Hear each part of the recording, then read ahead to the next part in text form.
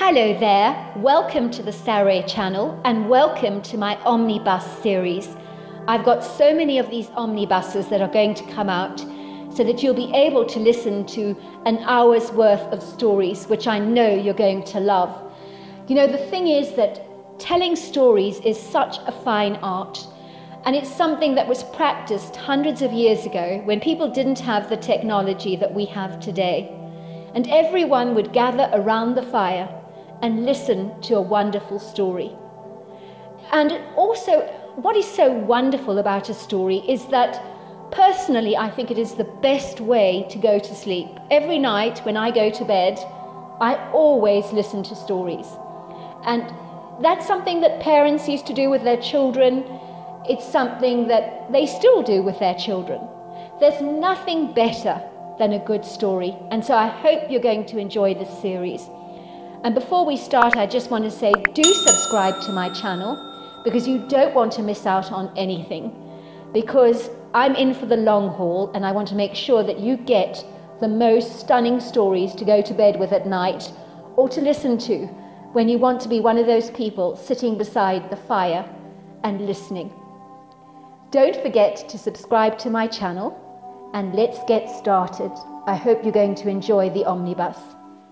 Dear Sarah, and all your lovely listeners, what the hell was I doing here, I wondered, glancing around at my immediate environment, which was both unfamiliar and strange to me. It was almost as if I was caught up in an illusional dream. No, this was definitely a fictitious dream. It had to be, I assured myself. It didn't matter that it felt profoundly real, nor did it matter that I could smell the obtrusive cloying scent of the heart-shaped plastic air freshener hanging from the visor mirror in my Explorer, that was swinging backwards and forwards like a pendulum. The artificial scent I loathed. My wife insisted it made my car smell delightfully fresh, of synthetic apples. "You need to make your car smell nice at times," she said, failing to appreciate that I never liked the smell of anything fake, any more than the god-awful cheap perfume she always wore, that I couldn't stand. What did she call it? Lily of the Valley. That had been clearly made in a laboratory where nothing close to nature was used in the vile synthetic concoction. I'd never had the heart to tell her I couldn't stand that hideously repugnant smell. I'd bought her an expensive perfume to wear instead, Chanel No. 5, I believe it was, but she refused to wear it every day. No, it was only for special occasions. Sometimes a man cannot win, even when he employs the utmost tact in his approach. If my wife had asked me, for example, if her bum looked big in something she was wearing, I was the kind of husband that would say, "No, no, absolutely not. Besides, the more there is of you, the more there is to love." For I'd rather tell a barefaced lie than cause any kind of offence to my wife. I couldn't bear to upset her. I guess I picked up the rather skilled, discreet art of telling white lies from a very diplomatic father, who always told my mother exactly what she wanted to hear. It was so much easier that way. Of course she hadn't burnt the black pot roast that tasted disgustingly of charcoal to a cinder, which ominously resembled the bottom of a worn-out rubber boot. My father would tell her that the black hard rock on his plate was both tender and delicious. He would give her a warm, appreciative smile. "Oh, you are so kind," she'd say. "I think it may be just a wee bit tough." "Don't be ridiculous," he would say. "It's absolutely delicious." My mother would look heartily relieved. My very genteel father would stealthily stuff the black pieces of meat in a plastic bag he always kept in his jacket for such purposes, to toss out later, very discreetly in the dumpster, when my mother was not looking, and sneakily he'd make himself a peanut butter and jelly sandwich, which he would eat privately in his office. Of course she looked wonderful in her wide-brimmed hat that she was wearing to the horse races, that had more plastic fruit on it than you found in our fruit bowl on the kitchen table, where the fruit actually belonged. The plastic fruit had looked both vulgar and gaudy on a hat, but my mother thought it was a work of art, and my father would not tell her any different. Of course the dress she'd brought 3 sizes too small for her looked both classy, sophisticated and flattering on her. It showed off her rather square-looking physique to perfection, when in reality she looked like an older woman, trying to pretend to be a teenager, the quintessential mutton dressed up as lamb, so to speak, or, if I'm being rudely blunt, like a stuffed sausage. Would my father tell my mother the truth? Absolutely not. And likewise I appeared to be heading down a similar path, with white lies becoming a useful benign currency, in order to keep the peace in my relationship. When I was younger, I swore to myself that I was going to be brutally honest with my wife, but after getting my fingers burnt in that approach more times than I care to mention, sometimes our best intentions can be flung to the wayside, like an old apple core on the side of the road. As I sat there in my Explorer, the lingering dream I was presently engaged in seemed to become profoundly real, employing all of my senses of both smell, touch, sight and sound, which was more than a little bizarre, to say the very least, but also pleasingly enjoyable. When had I experienced a dream before, where I could even feel the comfortable cushioning of the leather buttressing me up against the substantial padding of the front seat of my car? I could feel the ribbon of the safety belt pinning me to the seat. When I glanced down at myself, I became conspicuously aware that I was wearing my velvety blue slippers on my feet and a pair of blue and white striped pyjamas on my body. Why was I wearing my pyjamas in the car that was parked in the middle of a sequestered country road? What on earth was I doing here? And where exactly was I? This was a pretty incongruous experience for me, but then again, dreams never do make sense, do they? In the morning I would be lightly telling my wife over the breakfast table all the details of my idiosyncratic dream, if I could remember them, of course. More often than not, I predictably forgot my dreams, but surely I would remember this unusually vivid dream, with its remarkable exacting attention to detail. I felt rather chilly in the car, aware that I hadn't even bothered to wear my velvety blue dressing gown, and it wasn't exactly warm. The temperatures of late, after a viciously unforgiving summer, had dipped significantly, and the drop in temperature had announced that winter was on the cusp of making its formidable presence known. In this curiously rather outlandish dream of mine, I could feel the wisps of cold air impertinently pierce through the cotton of my pyjamas, like a witch's icy fingers. I shivered, briefly glancing up at my reflection in the visor mirror. I was a sight for sore eyes. I certainly had looked better before. One side of my sandy brown hair was flattened. There were creases in my skin, where I'd pressed my face against the pillows of my bed so hard that I'd left those prominent railway-like tracks on my face. I glanced down at the carpeted floor of my car, which was covered in a plethora of gold and red crisp autumn leaves that had lightly been brought in after sticking to the bottom of my boots that I wore every day on the job, travelling from one farm to another to inspect their livestock, which could be a messy job. It was a difficult challenge when the capriciously fickle weather was both wet and muddy, not to bring the outside in, something which my wife professed many grievances over, claiming that I carried more mud on me than the wheels on a farmer's tractor, and that her pristine cream living-room carpets looked like they belonged in a pig's pen.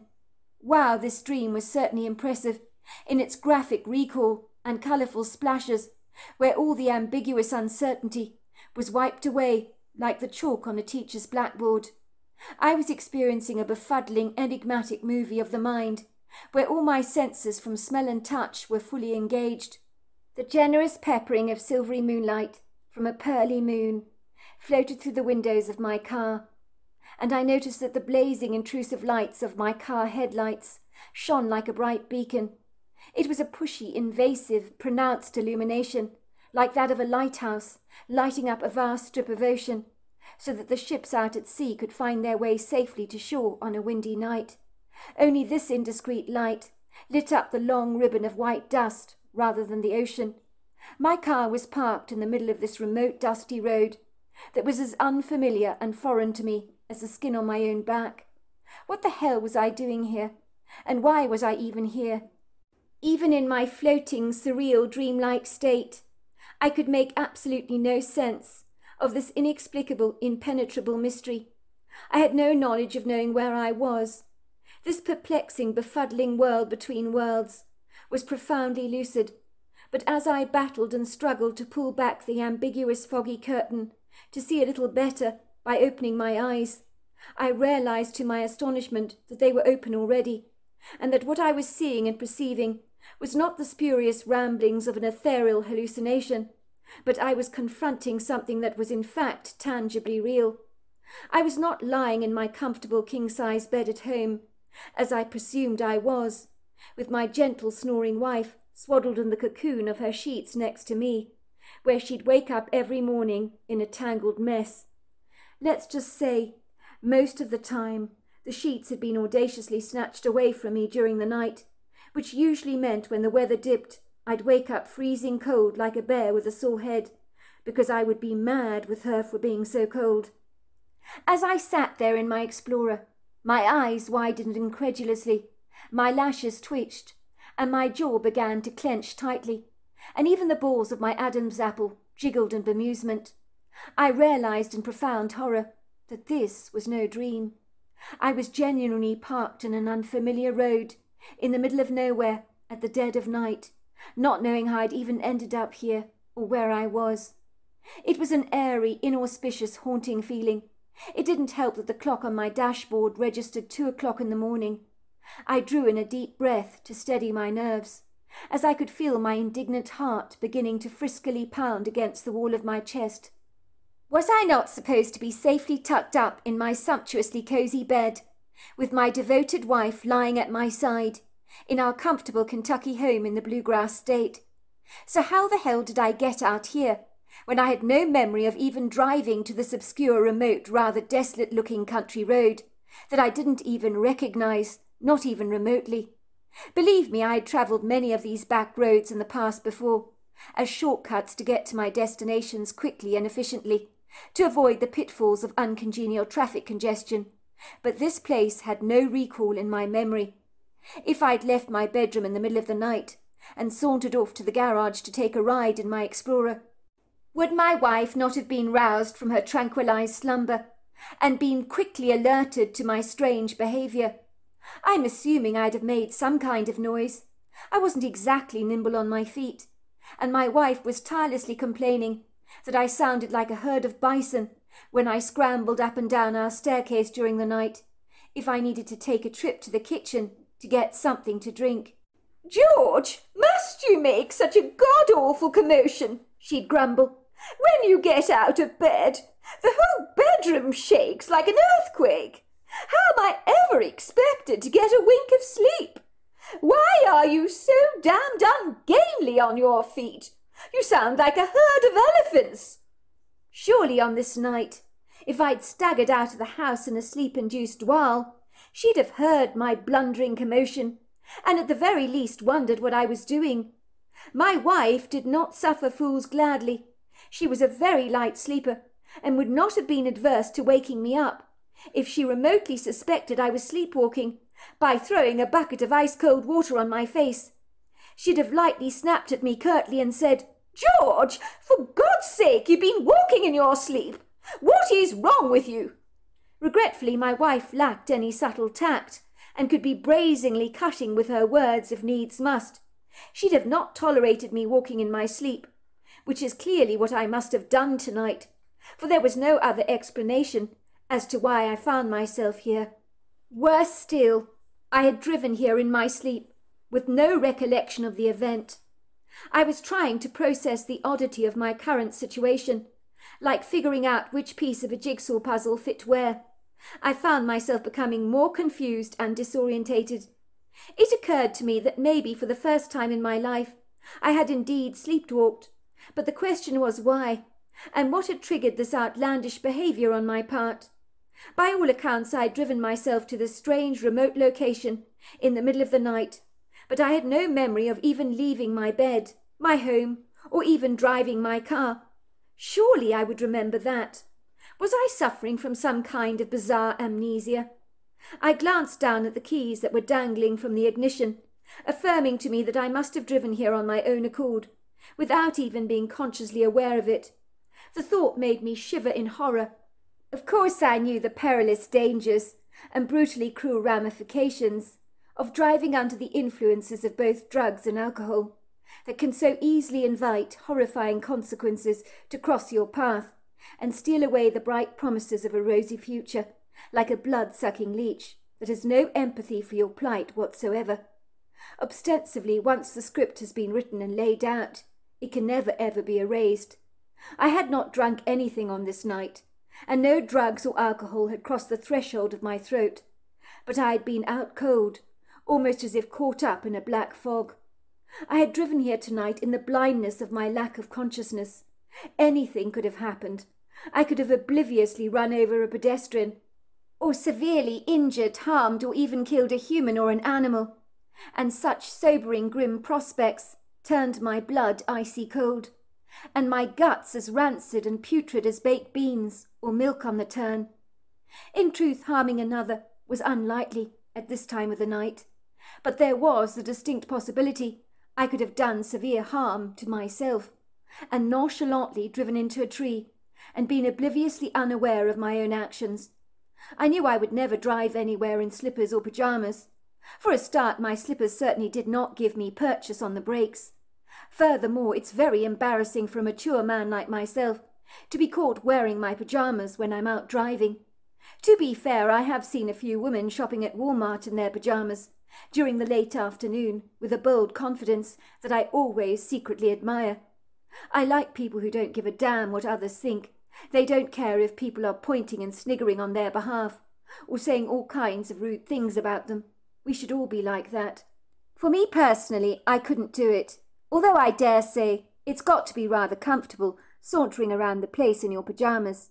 But wearing slippers can be precariously tricky, especially if you're operating heavy machinery, driving a car, or walking over tracts of wilderness, with footwear that is more likely to be hazardous rather than helpful. It was really tough having to assimilate the perturbing, indigestible thought that I had driven here to this remote location in my sleep, which was as hard to swallow as a golf ball being stuck at the back of my throat. Did people ever drive in their sleep, I wondered? I'd never heard of it before. As far as I knew, I'd never suffered from the condition of sleepwalking. If it had been an issue in my childhood, my parents would have made me aware of the problem and lightly done their damnedest to address its underlying causes. Maybe tonight's absurd activities had been brought on by stress. Was I worrying about anything in particular at the moment? Not really. I couldn't think of anything. Yesterday, as a vet, I had lanced a couple of large masses on Farmer Pearson's steers. 2 of them had huge masses, filled with pus. They were abscesses. They felt immeasurable relief when they were drained, and lying aside my rubber boots was a large puddle of pus and blood. Farmer Pearson had been so relieved, fearing that the masses were cancerous, as usually that would mean the end of the steer. Suffice to say, I had done my routine treatments and vaccinations and checkups on horses, cows and steers. And as always, a few conditions needed my attention to treat when attending to a large herd, which was always the way, but never ever stressful. Nothing had bludgeoned itself rudely into my life. So why the hell had I been sleepwalking, and what was I doing in the middle of a country road like this that I did not recognize? As I sat there in my car, staring ahead of me at the night in a bemused kind of trance, I began to assimilate my environment, as if watching it through the lens of a telescope for the very first time. The rather uneven road I was on was strewn with rocks and pebbles, for it had never been asphalted, which suggested it was not ever really used. You would have thought the bumpy jolts on this road would have bounced me precariously out of my sleep, but not so. But then again, a rocking motion can be oddly calming. My mother had always rocked me to sleep when I was a baby boy. The dirt road I was parked on was liberally fringed on either side by small tracts of rocky grassy ground, where about 50 feet from the road were large congregations of maple and oak trees, their tall, dark, lofty silhouettes all but a dense tenebrific blur on the horizon. I was in no doubt that during the day they would look absolutely spectacular at this time of the year, as the Kentucky countryside had become an artist's dream of late, with a plethora of golds, ambers and reds confiscating the landscape under a canvas of bewitching, dreamy colours that had almost made autumn my quintessential favourite time of the year, even if the cold breath of winter was rudely breathing down my neck, reminding me that she was on her way. It certainly felt nippy now, I thought, as I shivered in my truck, reaching for the torch in the dashboard. I'd noticed some big black blob lying in the middle of the road, a short way ahead of me. Maybe that was why I'd stopped the car in my sleep. It certainly looked like a large dead animal of some kind, lying in the road, blocking my path, but I could not be sure. I wanted to find out exactly what it was. I could, of course, drive towards it, but the thought never actually crossed my mind.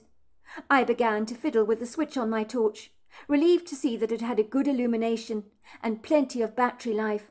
Good, I thought. That was at least a promising start. Could I dare to hope my cell phone was in the car? For I might get a GPS signal to give me an idea of whereabouts I was. But as I expected, I didn't have it with me. It was probably charging on the oakwood dresser at home, where I put it in the evening before I retired to bed. I climbed out of the car rather reluctantly, slamming the door behind me, flicking my torch over the road. I steadily moved towards the big black blob in the middle of the road. My first thought was that I was staring at a piece of roadkill, an animal that had been run over. I leaned over the huge mound of hair and poked it with a stick, but there was no response. But as I studied the form more closely, I discovered I was studying a bear pelt, lying in the middle of the road. It smelt manky, musty, and disgusting, and I threw it to the side in disgust. I was about to return to my car when I saw a flashing light coming from the trees. What the hell was that? It looked like an alarm signal of some kind. I could not make out what it was, but when me and my brother were kids, we loved to do SOS signals with a torch from opposite rooms in our house, by way of communication, where we would use the signal to announce that the coast was clear and Mum and Dad were safely tucked in bed. This signal reminded me of that. Was someone in trouble? Is that why they were giving me an SOS signal? Maybe someone had accidentally taken a nasty tumble and was signalling to me for help. It would be remiss of me to ignore such a signal. I glanced down at my slippers, grimacing at the prospect of tackling a walk in the woods at the dead of night in this flimsy excuse for footwear. This certainly was not my idea of fun. I wore the kind of slippers that would often randomly slide off my feet. They had been a gift from my wife one Christmas, and I'd never enjoyed wearing them, especially now. Call me old-fashioned, but I preferred to wear footwear that gave me some kind of cushioning.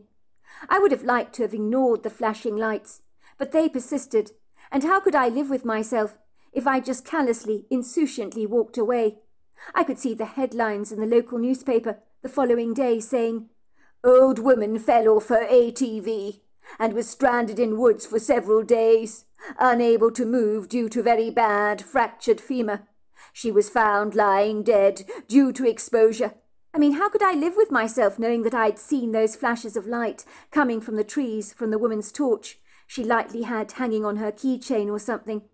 Everyone knew 3 fast flashes and then 3 slow ones is a traditional SOS signal, and that is exactly what I was seeing. There was no doubt. I couldn't just walk away from that, could I?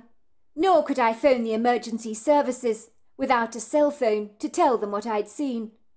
I speedily stepped up my pace, and as I suspected, my foot kept slipping and sliding out of the damn slippers I was wearing.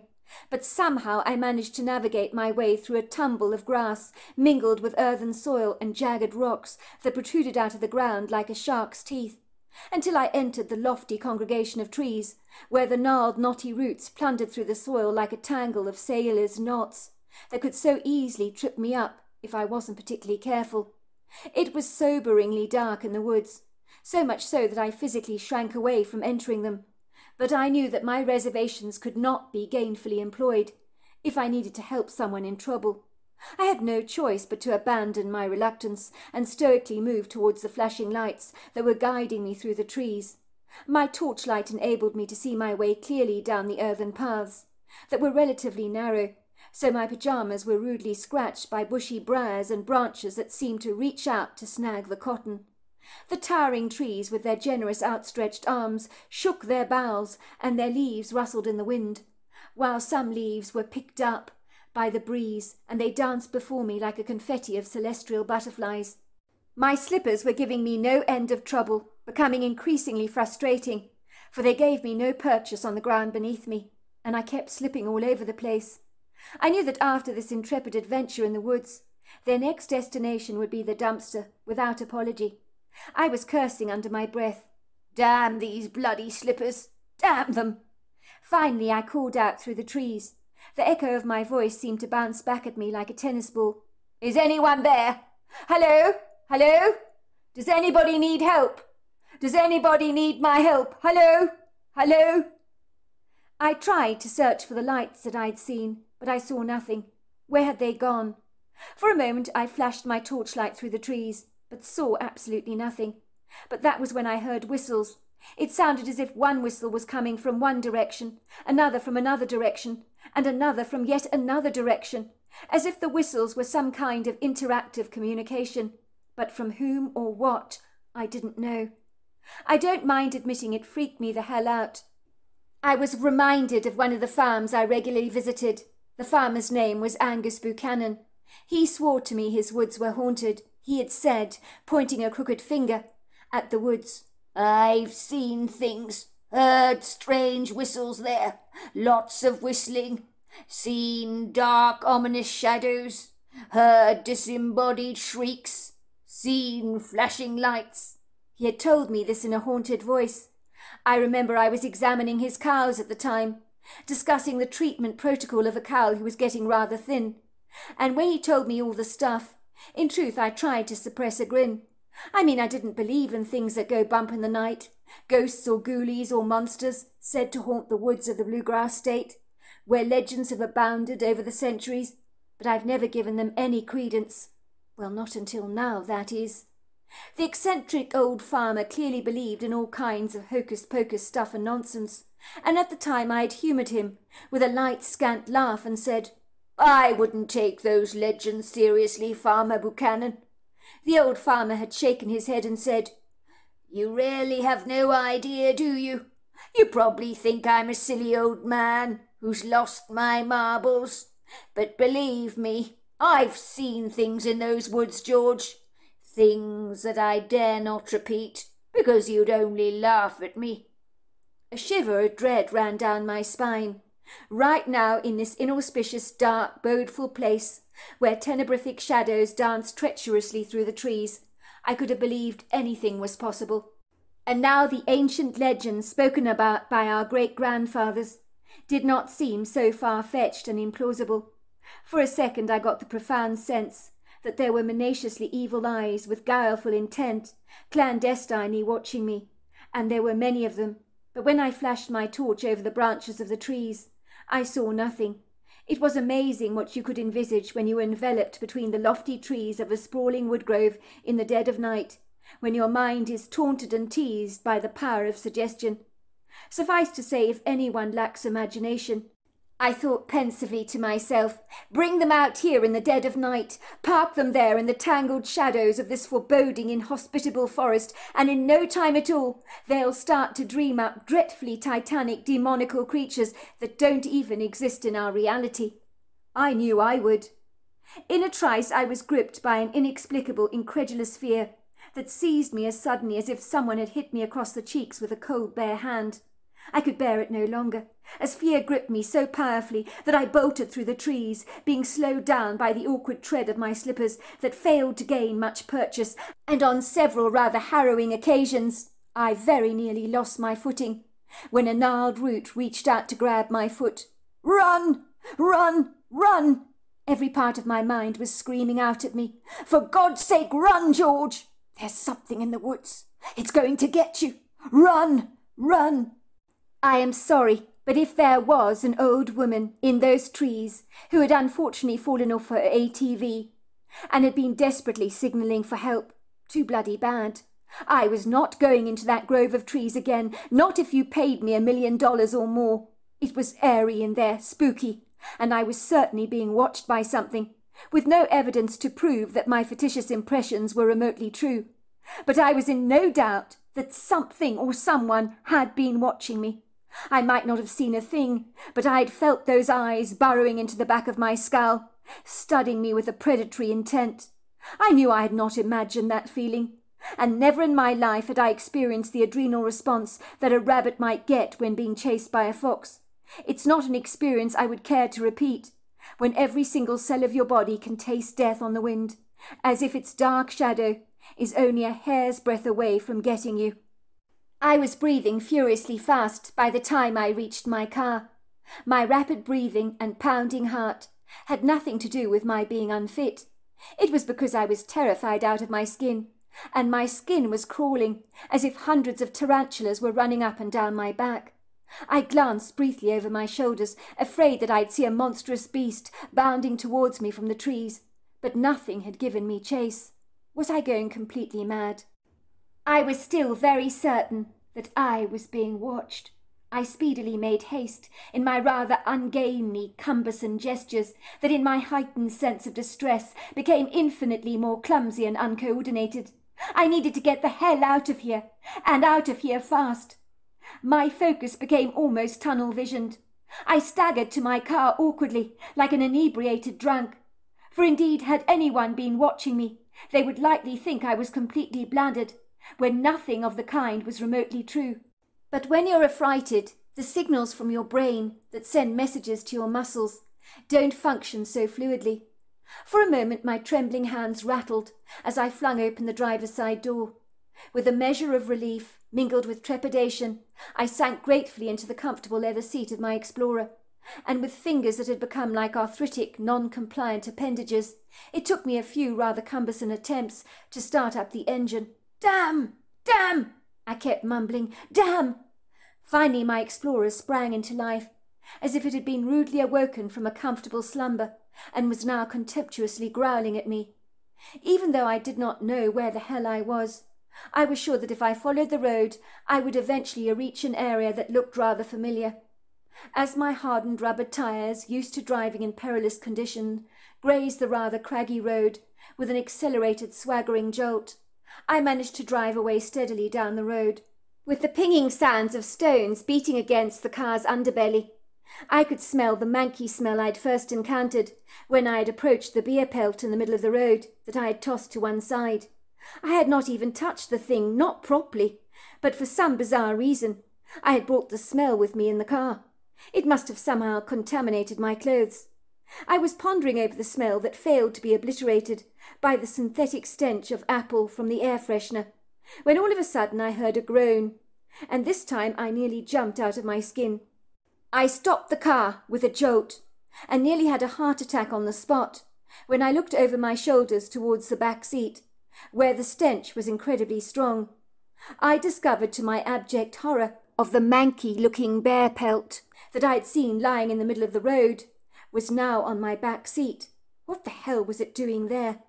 I reminded myself that when I'd run into the woods after those strange flashing lights I had believed were an SOS signal, I had left the doors of my truck unlocked. Had someone put the bear pelt in the back of my Explorer as some kind of insidious, macabre joke? I wondered for a moment if a couple of teenagers had spotted my car in the middle of the road and decided to recklessly toy with me. Teenagers could be brutally unkind. I knew that from personal experience. Maybe they had spotted my truck on the road and thought it would be a hoot to scare the bejesus out of me with those flashing lights I'd seen in the woods, and stuffed the rancid old bear pelt on the back seat of my truck. It would have been funny if I wasn't so annoyed. When I was a teenager, I'd have happily played a joke on someone like this. I remember when I was 16 years old and went to stay in Florida with my cousin. We both put a small crocodile in my mother's bathtub. Oh my God, the screams from my mother made me seize up with laughter, and the horror on her face was priceless. My mother had no experience with crocodiles whatsoever, so she was freaking the hell out. First things first, I thought. I needed to get rid of this ghastly-smelling bear pelt off the back seat in my truck. I could barely breathe. The smell of ammonia was intolerable. I'd toss it to the side of the road. It was now burning the back of my throat and causing my eyes to water. If you didn't know any better, you'd think I'd been crying over a very sad movie. I parked my car on the side of the road and reluctantly climbed out of my truck. Close up, the smell of that bear pelt was atrocious. "Damn teenagers," I muttered to myself under my breath. "Damn teenagers." I looked on the side of the road for a stick to pick up the bear pelt with. I didn't want to use my hands. That was when I heard the cry. What the hell, I thought, taking a step backwards. There was something under the bear pelt. That was when I saw a dark, bashful face peering at me from under the pelt. It had dark, soulful eyes and appeared rather apprehensive. I gasped. It was a baby Bigfoot, probably equivalent to a 4-year-old toddler, sitting on the back seat, hiding under the pelt, using it as a blanket. The creature looked at me curiously, while I just stared at her. That was when she pointed to her foot, which was swollen to the size of a balloon. I realized she was reaching out to me for help. As a vet, my instincts were immediate. I leaned down to inspect the injured foot with my torch, and then the veterinary surgeon in me took over. I knew this little Bigfoot needed treatment at once. The foot was badly infected. The Bigfoot was sweating profusely. She had a high temperature, and the bruised foot had almost turned blue. If she wasn't careful, she could go into septic shock. The Bigfoot allowed me to examine her foot fully, but winced in pain when I touched the inflamed area. "I think you've got a foreign body in there," I told her. "I need to take you back to my surgery, or you'll get very sick indeed." The little Bigfoot stared at me, but I could swear she understood every word I was saying. She clutched the pelt tightly to her body like a blanket. I didn't ask myself how an injured, sick Bigfoot got to be in the back of my truck, but she wouldn't be there for very much longer if I didn't attend to her needs at once. The question was, I needed to find my way back home. It was quite extraordinary, because even though I had no idea where I was going, every left or right-hand turn made in the road led me straight back to my property. Before long, I was finally driving down my drive, parking my Explorer outside my private veterinary practice, where I'd often rehabilitate wild animals that people brought to me. The only patients I had at the moment were 2 magpies, who were recovering in their cages from wing injuries, and they were doing superbly, and were very playful. I even had dogs and cat toys, some sparkling things in their large cage that they were playing with inquisitively. I had grown fond of them. I often let them hop around in the backyard. They had grown to trust me, and I was almost sorrowful that sooner or later I'd be returning them to the wild. I opened the back door of my truck. The cute but bashful Bigfoot allowed me to carry her in my arms. She was too sick to protest, and as light as your average toddler, but was well enough to get grievously upset and offended when I promptly disregarded the smelly pelt, tossing it with a measure of disgust in the middle of my driveway. I had clandestinely decided I would secretly dispose of it in the morning, as that ghastly thing had soaked up a lot of ammonia and ponged to high heaven for some reason, and it was not coming anywhere near my surgery. She indicated that she wanted the bear pelt, and seemed attached to it like a kid might be attached to her teddy bear. I could tell the little Bigfoot was frightened and rather intimidated to be in a strange place, which was perfectly understandable in the circumstances. I assured her with soothing words that everything would be fine, and that with swift treatment and intravenous fluids and antibiotics, she'd be as right as rain. The poor thing was away from its mother. I can't imagine what it was feeling. It was only 2 foot tall. I placed the Bigfoot on a bed and gave her a blanket, which she seemed to like. The 2 magpies at the cage at the end of the room were watching her with a curious interest. I don't think she even noticed them. Even in a grip of a high fever, the Bigfoot marvelled how soft the blanket I had given her was, and appeared to be captivated by its green colour. I was heartily relieved that I had found a perfect replacement for the smelly pelt. I attached the Bigfoot to an intravenous drip and began to treat her with antibiotics. I was able to lance the Bigfoot's foot successfully, removing a large splinter. I also removed a huge mound of pus and blood from her foot. She was heartily relieved by the comfort it brought her. The other side of her foot was badly infected. I couldn't touch it without her shrieking in pain. I attended to her foot, adopting all the protocols needed for her condition. I gave her some sedatives and allowed her to sleep, and then I returned to the house, feeling more than a little frazzled. This had been quite some night, one I would be unlikely to ever forget in a hurry. I didn't have the heart or the energy to confess to my wife that I had been sleepwalking that night. I was hopeful she was still fast asleep, so she wouldn't ask me any awkward questions. How could I explain to her that I had taken a drive in my sleep and had no memory of the event? As I entered my house very discreetly, I closed the door carefully behind me, getting the shock of my life when I was met by my cantankerous wife, who looked belligerently angry. I thought she was literally going to blow the roof of the house off. This was all I needed right now, an interrogation by the special forces. She studied me through suspicious, narrowing eyes. "You've got some explaining to do, George. Where the hell have you been? I woke up at about 2:30 in the morning and discovered not only were you not in your bed next to me, but your car was missing from the garage. I mean, what am I supposed to think when you go waltzing off in the middle of the night like this with no explanation whatsoever? Now, don't you dare try and pull a farce on me and say it was an emergency call-out. I've been checking your cell phone, and you've got no emergency call-outs.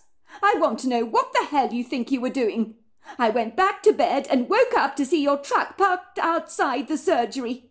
What were you doing in there with the lights on?" she asked me, with her brows raised. I was not about to tell my wife about my sleepwalking or the Bigfoot I'd encountered. I believe the little Bigfoot deserved to be treated privately, without any interference, and at the best of times my wife could be a busybody, but she barely ever crossed the threshold of my private surgery, thank goodness. "I'm listening, George. This better be good, or I'm tossing you in the doghouse," she said, giving me a huge frown, with hands on her hips. She looked quite sweet, with a pugnacious expression on her face, and her tousled hair hanging in indignant, buoyant curls on her shoulders. On sensing my amusement, my wife looked even more frustrated. "What do you mean by going off in the middle of the night like that? I never even heard you leave, and usually you're so noisy. What is going on, George? And for the record, this is not funny, not remotely. I can see you're amused, but I'm not laughing. What am I supposed to do when I wake up to find your side of the bed ice cold? It freaked me the hell out. At the very least, you could have had the courtesy to tell me where you were going."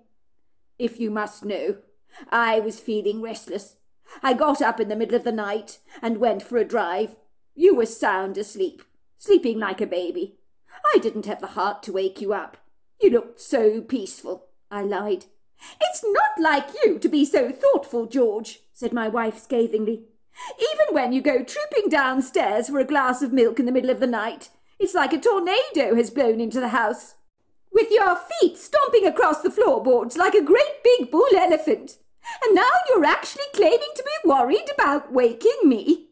You do surprise me. You're not usually like this. If you consider yourself considerate, you could have actually woken me up, or left me a note to tell me where you were going." My wife physically scowled. She did not look best pleased with me, and frankly I couldn't blame her.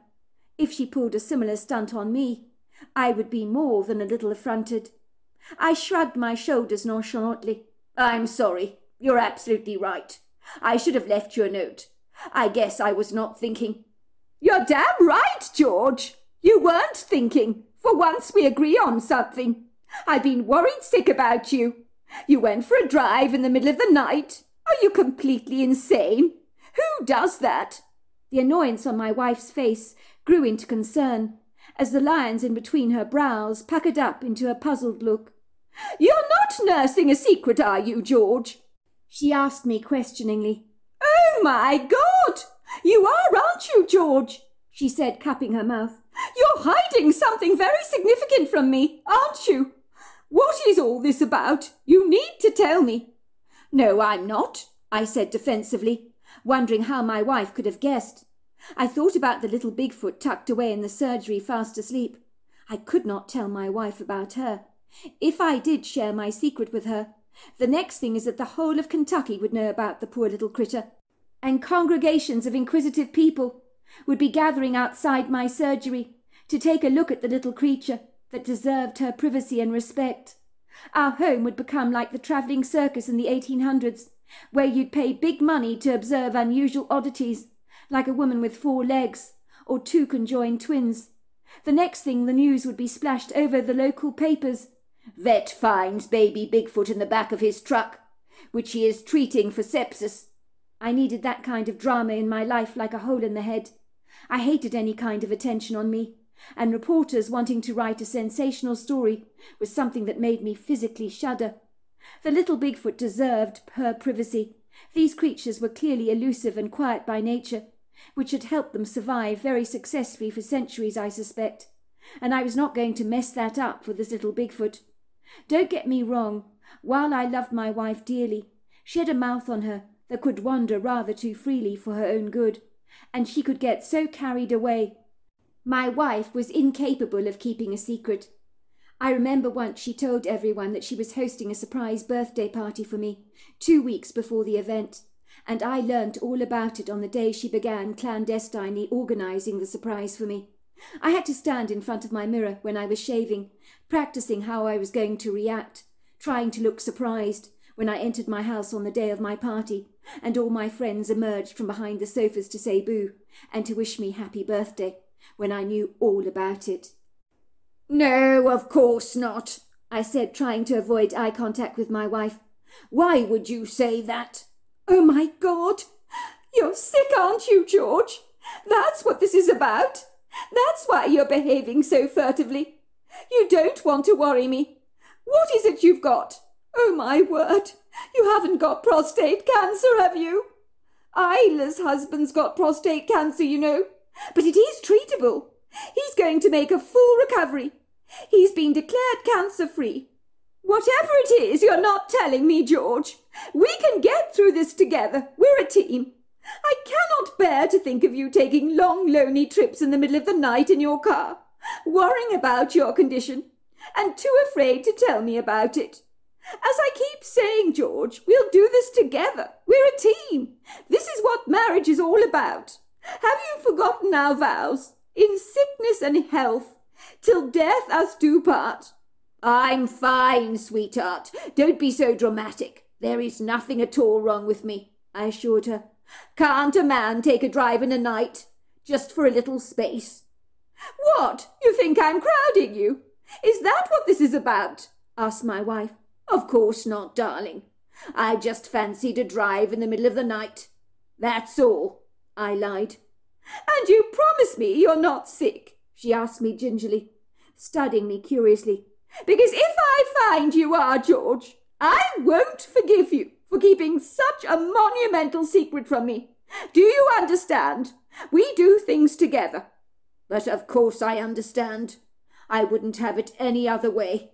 I assure you, sweetheart, I am not sick. My wife seemed reasonably satisfied that I wasn't duplicitously hiding anything from her. But for the next few days she began watching me like a hawk, even when I was shaving in the bathroom. I could not escape the feeling of her eyes burning into the back of my neck. Worse still, I noticed that she had rifled through my drawers and cupboards, as if trying to assure herself that I was not suffering from a deadly disease that I was keeping secret from her. She was looking for a doctor's report, announcing that I only had 6 months left to live. My wife was quite the drama queen.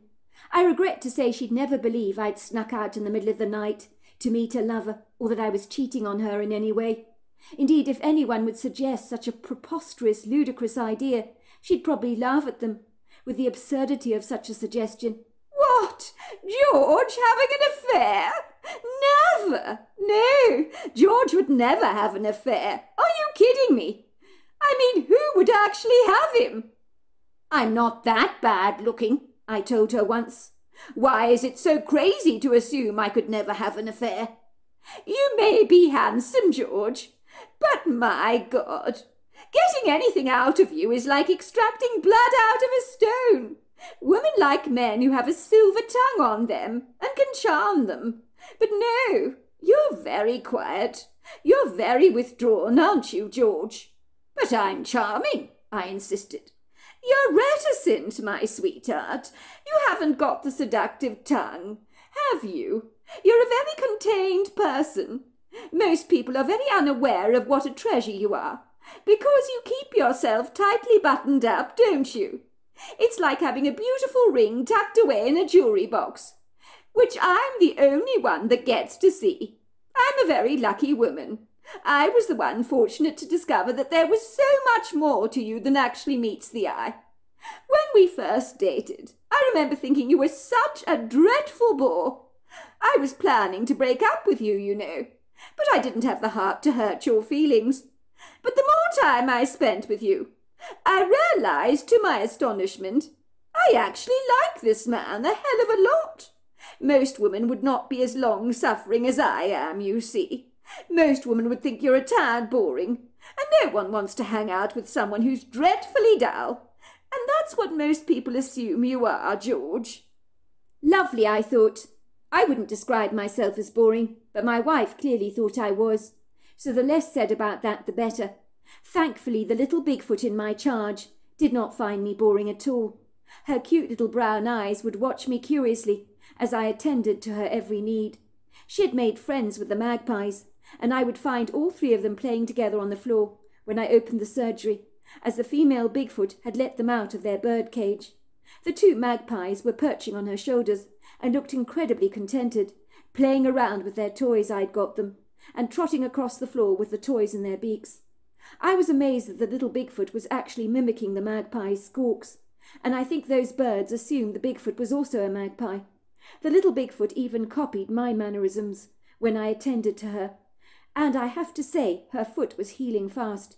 She had recovered from the fever, and the blue tissue on her foot was becoming pink and healthy. The Bigfoot child certainly had a stronger constitution than most humans, and that did not surprise me in the least. When I attended to her foot, her hands would run through my hair, touch my skin, frolic with my earlobes, and she'd make a cute chuckling sound, as if she was laughing. She put some silver tinsel in my hair, and began to whoop with delight, circling around me as if she was playing round and round the mulberry bush. She told me her name was Zalia, but beyond that I couldn't understand a word she was saying because she spoke so fast. I had been feeding the Bigfoot human food, and she seemed to be particularly partial to apple pie. She enjoyed sausages and mash, and plenty of fruit salad. The treatment protocol which I'd used on her worked remarkably well, and I had in mind that the following evening I would drop the Bigfoot where I'd found her, although it might be tricky to find the exact location. But I was sure the little Bigfoot would have a sense of where I should go, and would likely point out where I needed to drop her off. I was surprised what a girly girl Zalia was, with her feminine gestures and very gentle mannerisms. She was so endearing. If the truth be told, she was like any other regular toddler, and I almost forgot she was a Bigfoot. It was surprising she didn't stink, given that she had come wrapped in a manky pelt. Needless to say, on the morning that I'd hidden the Bigfoot away in my surgery, from the prying eyes of my astute wife, she was the one to discover the pelt lying in the middle of the driveway. My wife thought that a woman in the church that she had fallen out with had purposely dropped the nasty thing in the middle of our driveway, and she was very indignant about it. I'm not sure all the details of the dispute my wife was having with this woman, and frankly I didn't want to know, although it was likely the whole church had been informed of the shenanigans between my wife and Flora Whittle. From what I'd learnt, Flora had said something offensive about my wife's carrot cake, describing it as dry and tasteless, and my wife had overheard her snide remarks and reacted very adversely to her criticism. The two of them had since become mortal enemies, prickly and very angry, lashing out at each other at any opportunity. So there was no love lost between the two women, who seemed to wind each other up by merely looking at each other.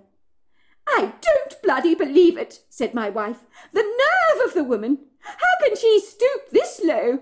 Even I wouldn't do something like that. She's only gone and flung a pelt in the middle of our driveway, just to get her revenge on me, because I told her that her carrot cake was so vile it had made me vomit. What a bitch! This thing, wherever she got it, it stinks to high heaven, and I'm going to get her back for this.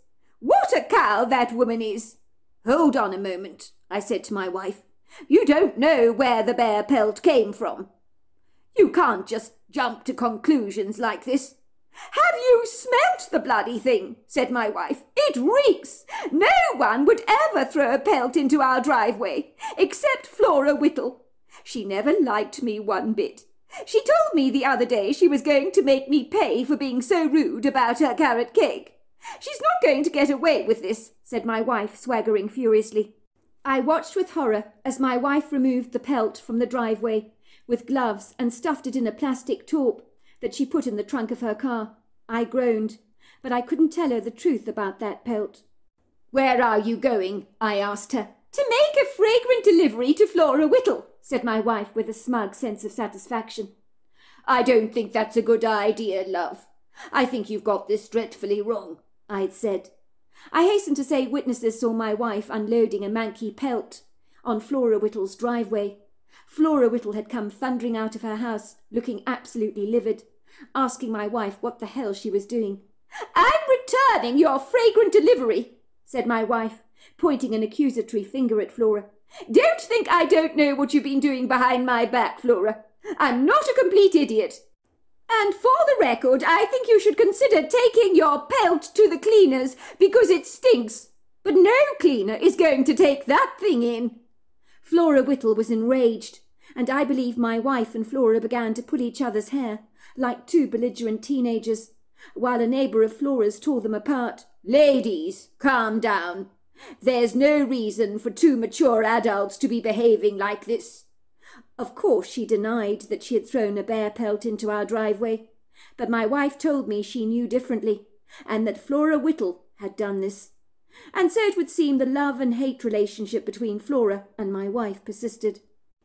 One night, when the Bigfoot was still in my charge, I woke up with a firm voice in my head that was not my own, telling me to take the Bigfoot to the place where I initially found her, wherever that was.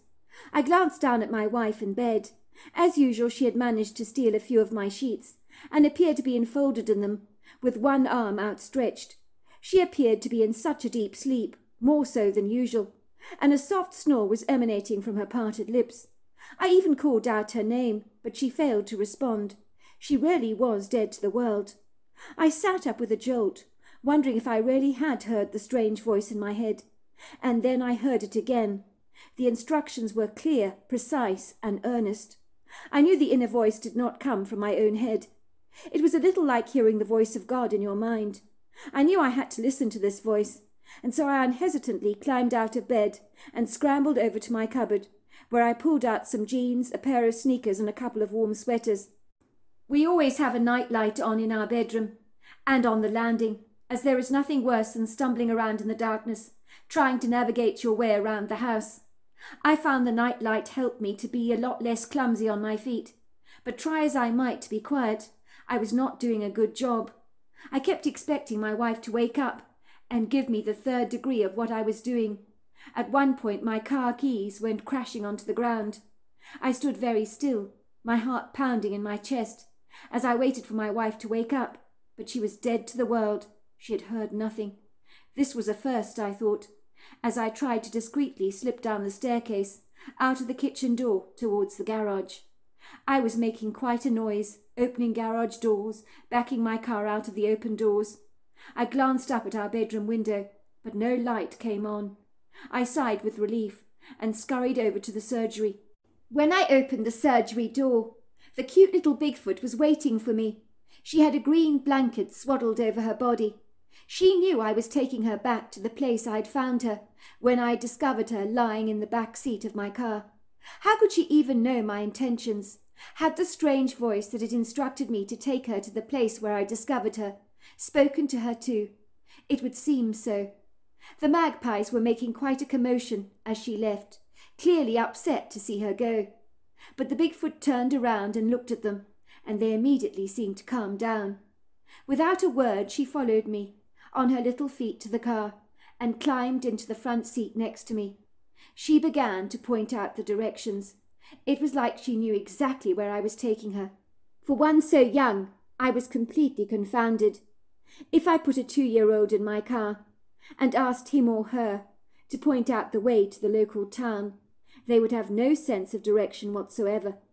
But this little Bigfoot knew where I was going, and without her guidance I would have never found that sequestered country road, where I'd found myself parked a few nights ago. When I arrived on the scene, I recognized the road at once, and the ominous woodgrove that had terrified the bejesus out of me. I knew I would never ever venture into those woods again. Luckily there had been no reports of an old lady found lying dead in the woods, so I marvelled over what those lights were that I had seen that night, that had been flashing an SOS signal, and why it was that I had found myself on a remote country road, with no memory of having driven there. I sat in the car with the Bigfoot by my side and waited. I wasn't sure what I was waiting for, but I sensed that that was what I was meant to do. The blazing lights of my headlights lit up the dark road ahead of me. I gasped as I looked at the trees. Once again I saw the light flashes, 3 fast ones, 3 slow ones. I grimaced at the memory of my trip through those trees, the dreadful feeling of being watched, the eyes burning into the back of my neck, the menacing whistles I had heard. I recoiled at the memory, and my breathing quickened. The little Bigfoot looked troubled when she saw me almost hyperventilate. She squeezed my hand reassuringly, and in a trice a sense of calm flooded over me. It was a cool night that reminded me that winter was on the precipice of being birthed, and soon no deciduous trees would carry the weight of their leaves on their sculptural boughs. A playful breeze was blowing some fallen leaves up in the air, like airborne golden confetti, while the soft moonlight, with its pearly prisms, seemed to shimmer over the road, complementing the lights of my car. All of a sudden I heard the sound of movement, as if something ponderously large was moving towards us. It sounded like heavy, thunderous feet, emerging through the lofty trees. That was when I saw a dark, shadowy silhouette, that at first looked like a large blob.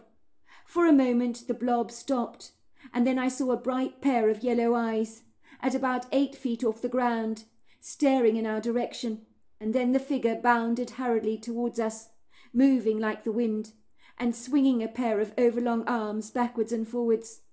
That was when I saw the bullet-shaped silhouette, the large shoulders getting closer and closer to me, and the creature looked as if it was floating as it moved, even though the sound of her feet was very powerful. I knew at once that this was the Bigfoot's mother.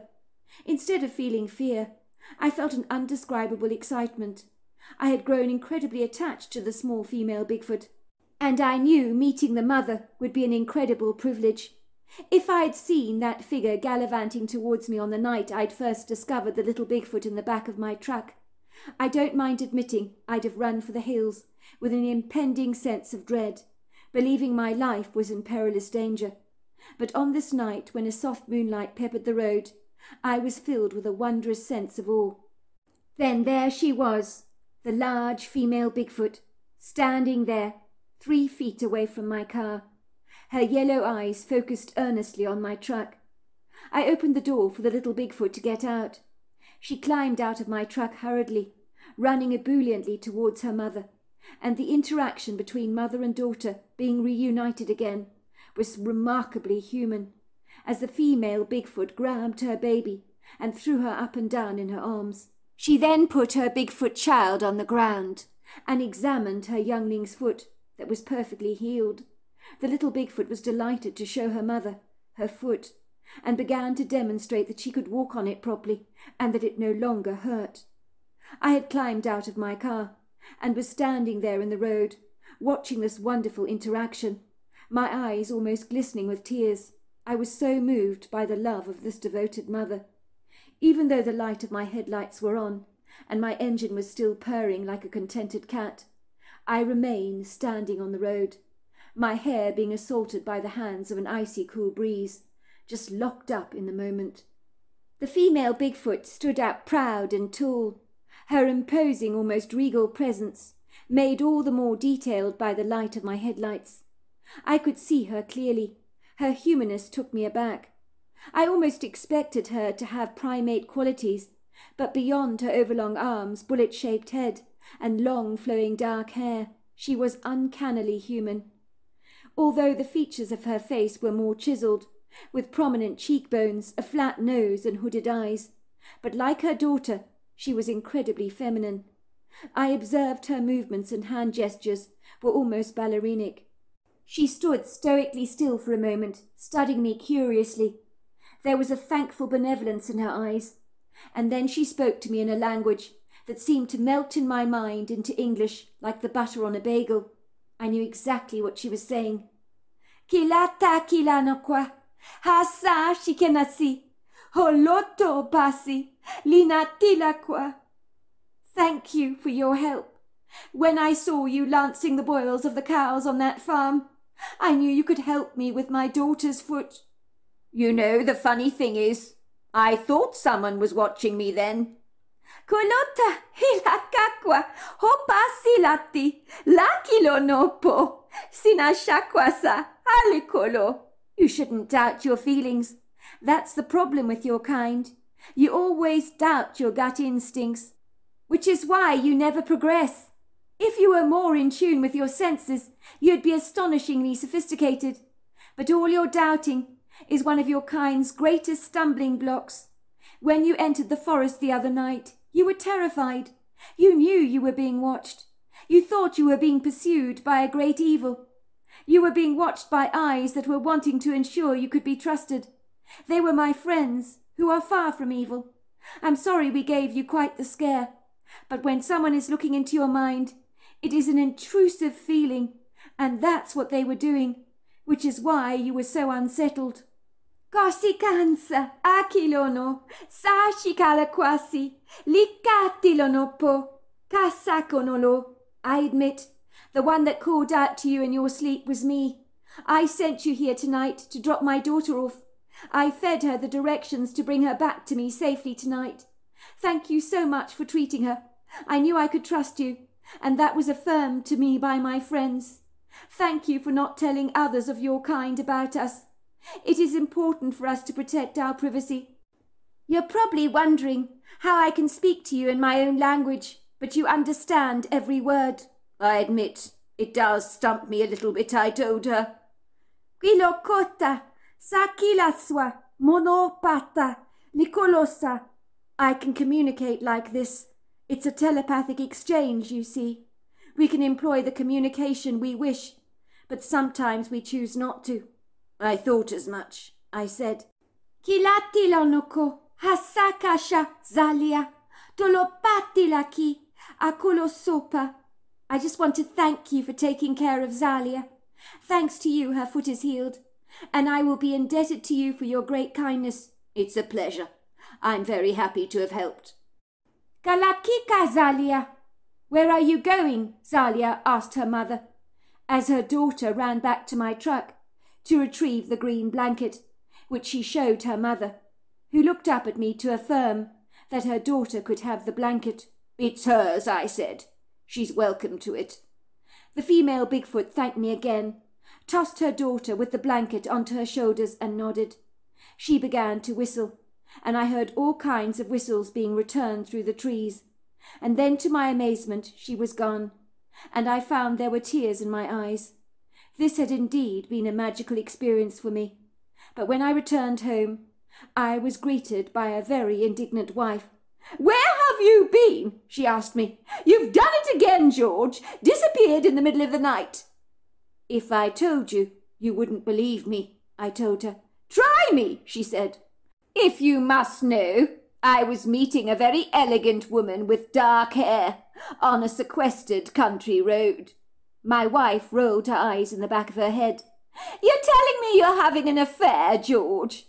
Like I'd believe that in a month of Sundays. Oh, please, who would have you?" "Well, you asked me. I told you." So there you are. That's my story. The missing story of Judy Pengelly. Names and places have been changed for the privacy of those concerned. Judy, Judy, is the name that echoes through the woodgroves and hangs onto the boughs of trees and is whispered through the cold, crisp April air. The bright colour of neon jackets flash through the trees as searchers scale the woods, leaving no stone unturned. The lugubrious mood is solemn, and the gloomy atmosphere is picked up by the trees and the indigenous wildlife, who likely sense some trouble is amiss. The sound of Judy's name bounces back to the searchers, like a tennis ball being flung at the wall, a disembodied, haunted, airy echo of their own deflated voices returning right back to them. They wait and listen to see if they can hear any sound in return. A pitiful cry, perhaps, a small little voice calling out for help.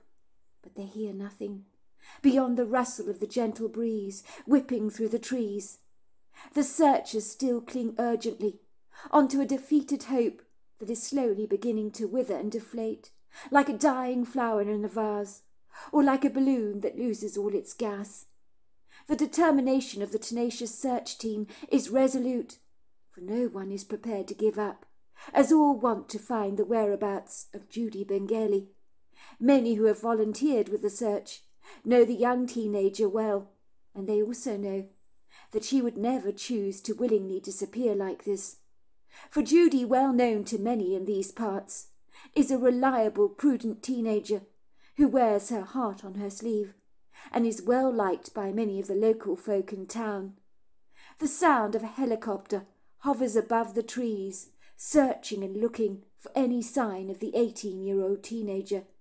As each hour marches forward, like the sands in an hourglass, the mood becomes increasingly more sombre.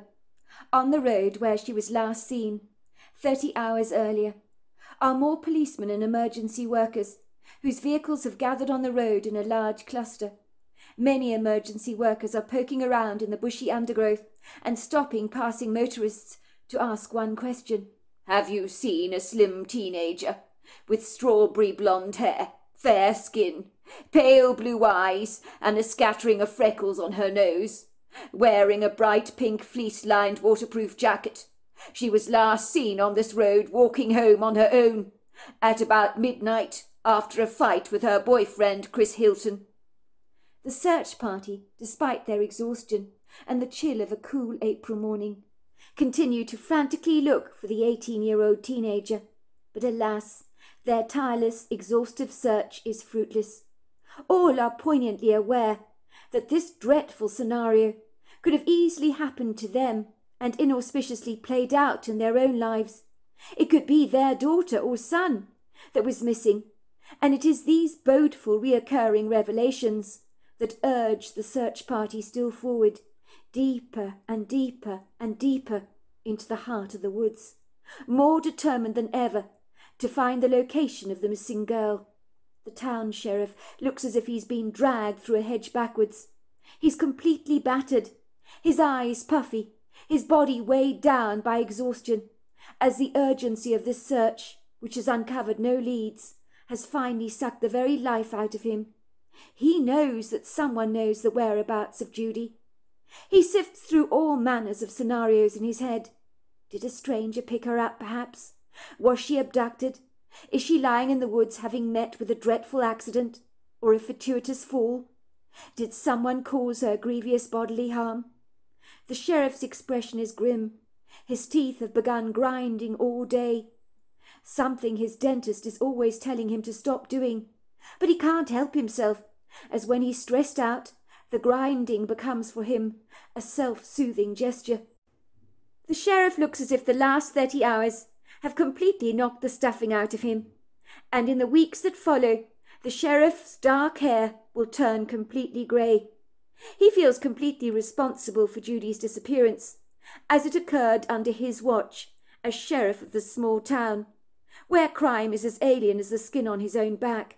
But the missing teenager will leave many people wondering whether the security of their small town will be forever compromised and never the same again. 2 search dogs trained to find missing people are gainfully employed for the job at hand. One is a Cocker Spaniel called Tea Leaf, and the other is a black Labrador called Sniffer. They are both instructed by their handlers, after sniffing a nightshirt belonging to Judy, to find the girl. But the trail of the scent reaches a dead end. There are no positive outcomes. The search dogs follow the route Judy had taken down that long, dark, sequestered road in the dead of night, when she had left her boyfriend's house. Then they stop on the road and sit down to look up at their handlers, affirming that they'd reached the end of the trail. Both handlers conclude that she must have been picked up by a vehicle, as the dogs can no longer follow a trail once a vehicle is involved, and there are tyre marks uncovered on the road that are photographed and studied by the police. The searchers, although very cold, remain undaunted. They continue to call out her name, "Judy! Judy! Judy!" again and again, but the only sound they hear is the agitated noise of the birds scuttling in the branches above their heads, clearly annoyed by this rude and vicious intrusion on their privacy. A sense of foreboding crushes the hearts of the searchers. Most feel a sense of impending dread, as they navigate their way through the wood groves and trudge across the sequestered beaches of this Washington seaside town on the Pacific Peninsula. And the questions that everyone has on their mind is, where is Judy Bengali? Beaches have been tirelessly searched, wood groves have been scanned from top to bottom, but still there is no sign of the young lady. The searchers still tentatively employ the spirit of optimism. You have to in this circumstance, despite the fact that their hearts are heavy, with a sense of foreboding that whispers to their spirits, warning them that no matter how much they search, they will never be able to find the teenager. As can be expected in any small seaside town, rumours abound, and the town busybody, Luann Mayer, is gabbling away like a goose with a long, garrulous beak. The woman can't stop blabbing, and she's delighting in horrifying the locals with her gruelling suggestions of what had happened to Judy Bengali. She is loving every minute of this small-town drama, in which she wants to play a very significant part. The unassuming small woman, with her brown bird-like eyes that are always darting over the place, watching everyone, are fully exercised today. "I know Chris Meyer has something to do with Judy Bengali's disappearance. Of course he has. I know everybody thinks so well of the young man," she tells everyone who will listen. "You mark my words, he may be the town's sweetheart, but he's got some skeletons in his cupboard, I tell you. People think butter won't melt in his mouth, but I'm guessing that there is a dark side to him. I personally think he killed Judy. He's buried her under their front patio. They need to get the police to the house and dig up that patio, because I am sure they will find her body there. The parents probably know exactly what happened to the girl, but are keeping storm on his behalf. Then, of course, we mustn't forget there is Russ Edwards. Now that young man, he is incredibly sketchy. Everyone knows he's fancied Judy Bengali forever and a day. It's no secret in town. You only have to look at the way he looks at that girl. He's got a thing for redheads, you know. Maybe he couldn't handle the rejection. He could have also murdered Judy. Maybe he followed her to her boyfriend's house. Couldn't believe his luck when she was walking home alone on that road, without a single soul in sight. Then she refused his advances, and then he struck her with a stone at the side of her head and threw her body into the ocean. Now, I would not put it past him at all. If he couldn't have her, as far as he was concerned, no one else could. Maybe she'll be found washed up on a beach, tangled up in seaweed." Oh dear, said Luann Miner. "Now don't give me a look like that, Sophie dear. I saw you roll your eyes at me. Now I'm only saying what you're all privately thinking. You just haven't got the boldness to say it. You all know these thoughts are going on in your mind as well. Oh dear, what on earth is the world coming to?" she said, wiping the sweat away from her face with a handkerchief. "It's just so tragic. Honestly, such a lovely girl. The town is never going to be the same without her." Many of the locals looked at Luann Meyer with withered glances, hoping that she was spouting all kinds of nonsense, like an overboiling teapot on the hob, as none of them wanted to believe that any of their own was responsible for Judy's disappearance. "You should shut your mouth, Luann," said Doris Arkin. "Honestly, will you ever stop gossiping?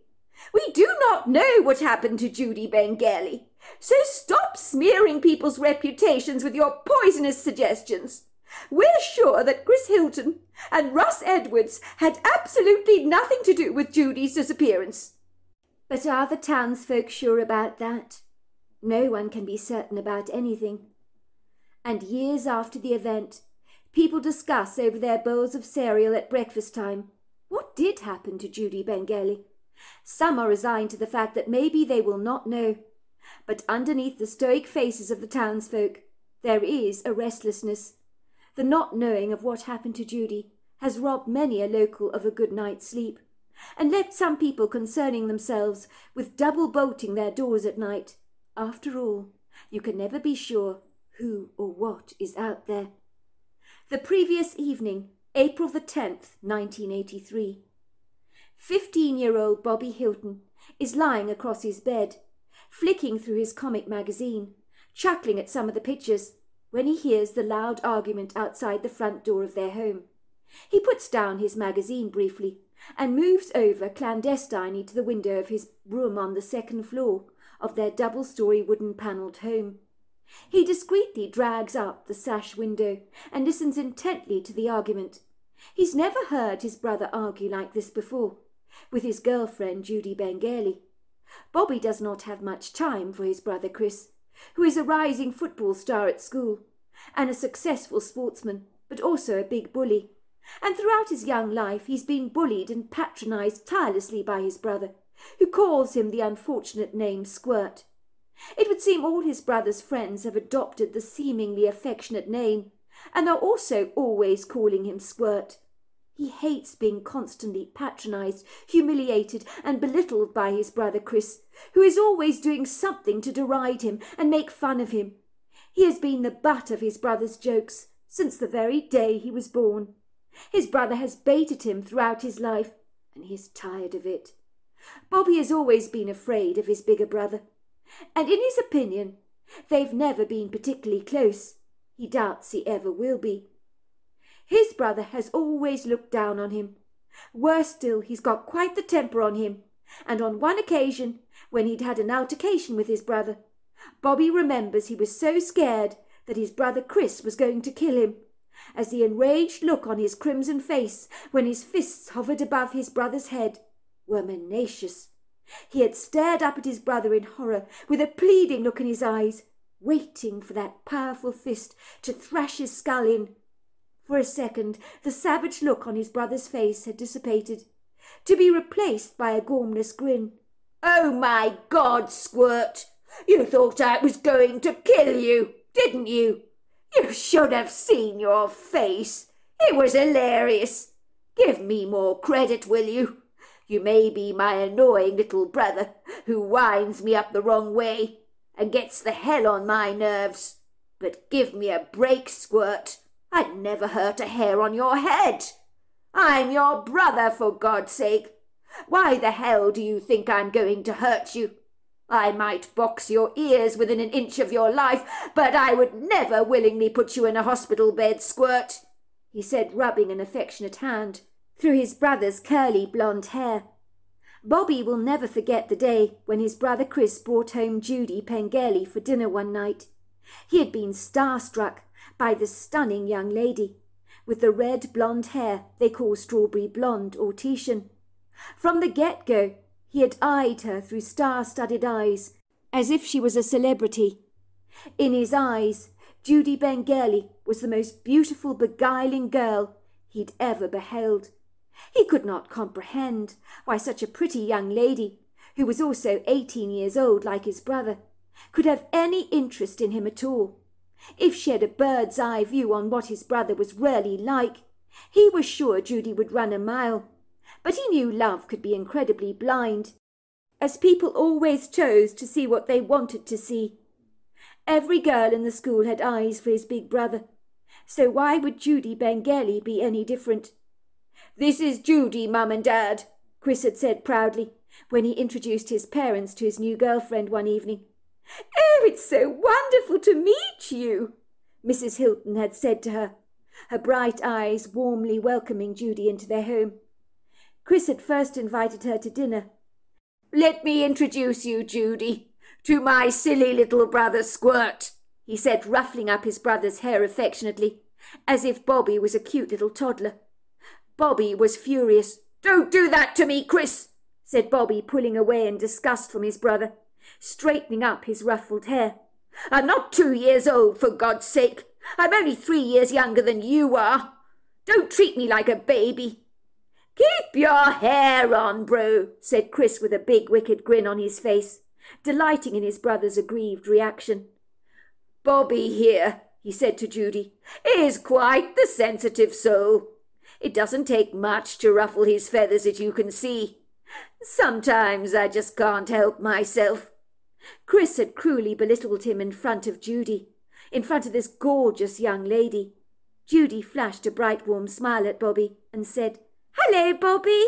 It's so lovely to meet you. Your brother here has told me so much about you." Bobby had inwardly squirmed. He couldn't imagine his brother saying anything nice about him to his girlfriend Judy.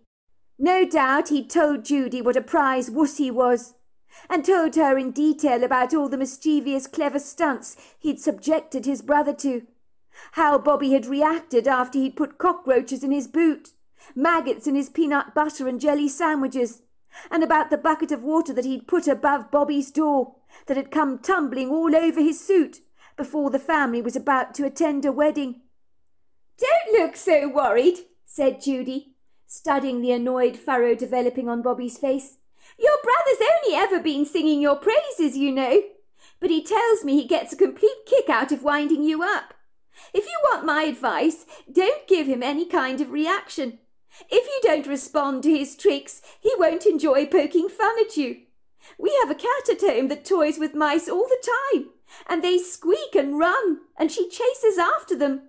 One day the mouse played dead, and did not respond to my cat when she pawed it, so the cat grew bored.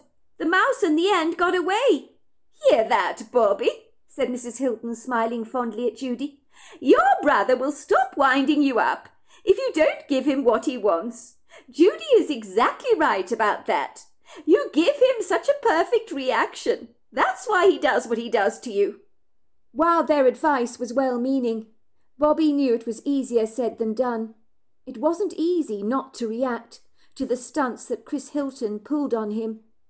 Bobby had never told Chris how he had clandestinely nursed a secret crush over his girlfriend for as long as Judy had been part of their lives. He knew that such a fixation over his brother's girlfriend would go down like a lead balloon with Chris. If his brother knew the truth, he'd likely scoff and say something insulting like, "Judy, interested in you, squirt? Give me a break. You're still a baby, barely out of nappies." It would seem his brother Chris and Judy were very keen on each other, and for a long while his brother nurtured a much nicer personality. It must have been the positive influences of his girlfriend. It was a given that his brother was completely smitten by Judy, and he'd say one thing about his brother: he had excellent taste in women, but that was where his admiration for his brother began and ended. It was not long before Judy became a fixture and fitting in the Hilton household, like a piece of treasured, much-loved furniture you always enjoyed having around. Judy was not just a pretty face. She had a very kind heart, and was generous and warm. She was excellent at math, so much so that Bobby would use any excuse in the book to ask her for help with his math homework, just so he could get close enough to smell the whiff of her perfume. Judy always smelt so lovely. She wore Miss Dior, and he loved the smell on her. "You like it?" she'd say, smiling at Bobby. "It's my signature perfume. I won't wear anything else." So on this inauspicious night, when the Hilton family's lives would change in ways they never imagined possible, when everything would go badly awry in the small town for so many, Bobby slunk closely to the window. He eavesdropped on the argument that Chris was having with Judy. Judy was very upset and quite affronted, expressing her extreme indignance with a fiery impertinence that literally matched her hair. "I can't believe you'd believe I'd do that to you, Chris. I've never ever been unfaithful. It's not fair for you to assume the worst of me. Why don't you trust me? You've got this all horribly wrong. I thought you knew me better than that. I'd never set out to humiliate you. You know I wouldn't." "Trust has to be earned, Judy, and you don't know the meaning of the word, do you? Do you think I'm an idiot, Judy? Do you think I'm an idiot? Look at me. Do I look like an idiot?" "Where is this coming from, Chris? Listen to yourself. You sound so bloody insecure. Of course you're not an idiot, Chris. Anyone can see that. But you've got this horribly wrong. Yes, Russ has been coming on to me, but I told him I'm not interested. Listen, I'm not interested. Nothing has ever happened between us. Yes, I admit I'm always nice to him, But he's a nice bloke. I hold my hands up to that. But I'm nice to everyone, aren't I? That is who I am. Just because I'm nice doesn't mean I fancy someone. Nice, nice. Is that the only word you can employ? For God's sake, Judy, I'm not an idiot. That is not what I heard. I heard lover boy Russ Edwards was grovelling over you like a lecherous jerk, so typical of him. I gather he's been whispering sweet nothings to you in the public library. Several people saw him whispering in your ear. You were giggling. Hear that? You were giggling. Later you were seen at the park on the beach, talking to him on the swings. And I heard this from Simon. He phoned to tell me about it. He witnessed it. He said the two of you looked very cosy together. Do you think you're going to take me for a joke? I can imagine everyone in town is having a good old laugh behind my back, especially Luann Meyer. She's probably in her element, having a field day, saying, poor, poor Chris Hilton. He doesn't even realise that Russ Edwards and Judy Bengali are now an item. Do you know how humiliating that is for me? Do you have any idea? It's crushing, Judy, crushing. How can you do this to me? I do have my pride, you know. Does our relationship mean nothing to you? How do you think I feel about all this? Of course you're not an idiot, but your friend Simon is meddling into things he doesn't understand. He's barking up the wrong tree. I'm not remotely interested in Russ Edwards. He's funny, he makes me laugh, but that's it. I might have flirted with him, but it was harmless fun. It didn't mean anything. I guess I'm flattered by his attention, that's all. It doesn't mean anything is going on between us. I was talking to him in the library because he told me he liked me a lot. I told him that his advances had to stop, that it would upset you. I was on the beach swing and he came up to me and sat next to me on the swing opposite. I told him I liked him as a friend. He was funny. But there's nothing more going on between us. Yes, he tried to kiss me. I pushed him away, and he walked away. He told me I was being a tease and was upset with me for leading him on. But I told him, like I'm telling you now, that I was just being nice. Why don't you get that? For once in my life I agree with Russ Edwards. You're a tease, Judy, a flirt with everyone. Because you know they fancy you. It gives you a kick, doesn't it? You love it, don't you? You love being the centre of everybody's attention. I've got to sit back and watch you belittle me like this, make a fool out of me. I won't stand for this. Do you understand it? You're my girlfriend and you're frolicking around with everyone. You make me sick, Judy. I've had enough of you. Get out of my sight. I can't stand to look at you right now. You completely disgust me. As the voices got more and more inflamed, and the argument persisted, Bobby's brother spit out some vicious words at his girlfriend Judy that were vile. Bobby blocked them out of his head, pretending not to hear them. His brother's words were cruel and derogatory. He had called his girlfriend a whore. I mean, who does that? Bobby blocked his ears. He couldn't believe Chris was talking to Judy like this. Her flirtatious personality was part of her whimsical charm. But she had been devoutly loyal to his brother. He knew that. His brother knew that. And so did everybody else. Yet, as usual, his brother was reacting adversely, trying to tear Judy apart limb from limb, like a truculent cantankerous bull, having a temper tantrum in a field of bluebells, tearing the delicate, beautiful flowers apart, with his rampaging hooves, not appreciating how perfect those bluebells were. They were fragile and needed to be treated with respect, like Judy did. Why did he not leave Judy alone and give her the respect she deserved? He knew his brother was furiously jealous. That was what this was all about. Bobby wanted to go downstairs to tell his brother to stop upsetting Judy, but he shrank back into the shadows, terribly afraid of any confrontation with his brother. He didn't fancy being beat up by his brother for butting into his brother's affairs. Please, Chris, listen. I haven't done anything wrong. Why are you being so unreasonable? Why are you behaving like this? You're reacting so adversely over nothing. Please, please, Please don't be like this." She was obviously crying.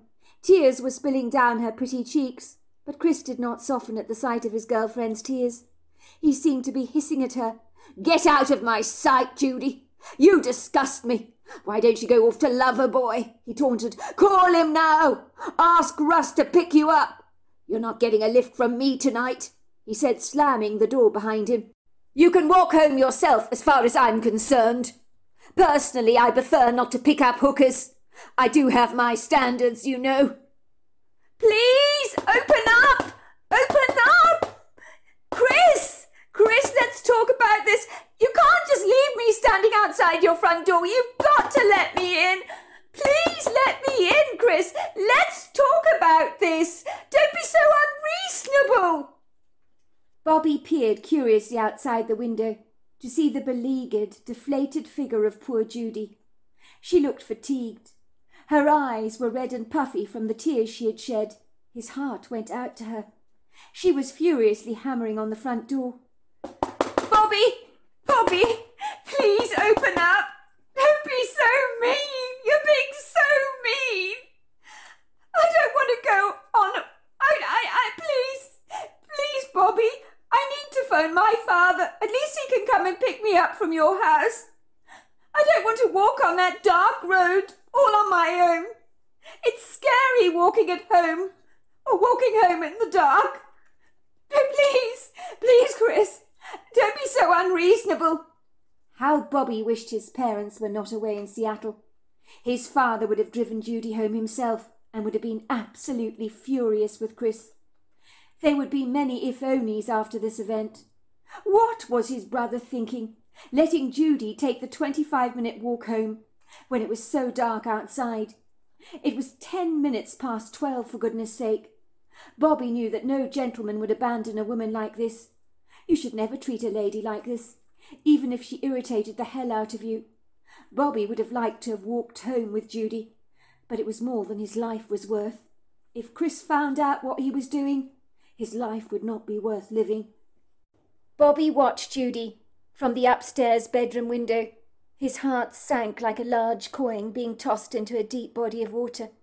It tore at his heartstrings to see the defeated, heartbroken figure of Judy, wearing her jeans and pink windbreaker, slink away into the dark shadows.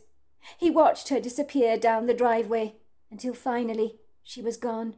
"Go after her," a little voice whispered in his ear. "Go after her, Bobby. Bobby, go after her." But he refused to listen to that voice, to avoid any cantankerous altercations with his brother. Years later, he would always regret his cowardice, for had he gone after Judy Bengali, she might never have gone missing. He could hear his brother mumbling under his breath, "What a bitch! It serves her right! I won't be treated like a mug!" He could hear his brother thundering around downstairs, like a truculent rhinoceros, throwing his fists into the furniture. He was in quite the rage. After about 5 to 10 minutes had slipped by, it would seem that the heat of Chris's rage had simmered down to a significant degree. He had grown a conscience all of a sudden. Bobby sighed with relief when he heard the front door slam behind his brother and the engine of Chris's car starting up. Thank God his brother was finally going after Judy. He'd do the right thing by her and chivalrously take her safely home, even if he did so rather begrudgingly. Bobby calmed down significantly, feeling moderately reassured that Judy would be safe.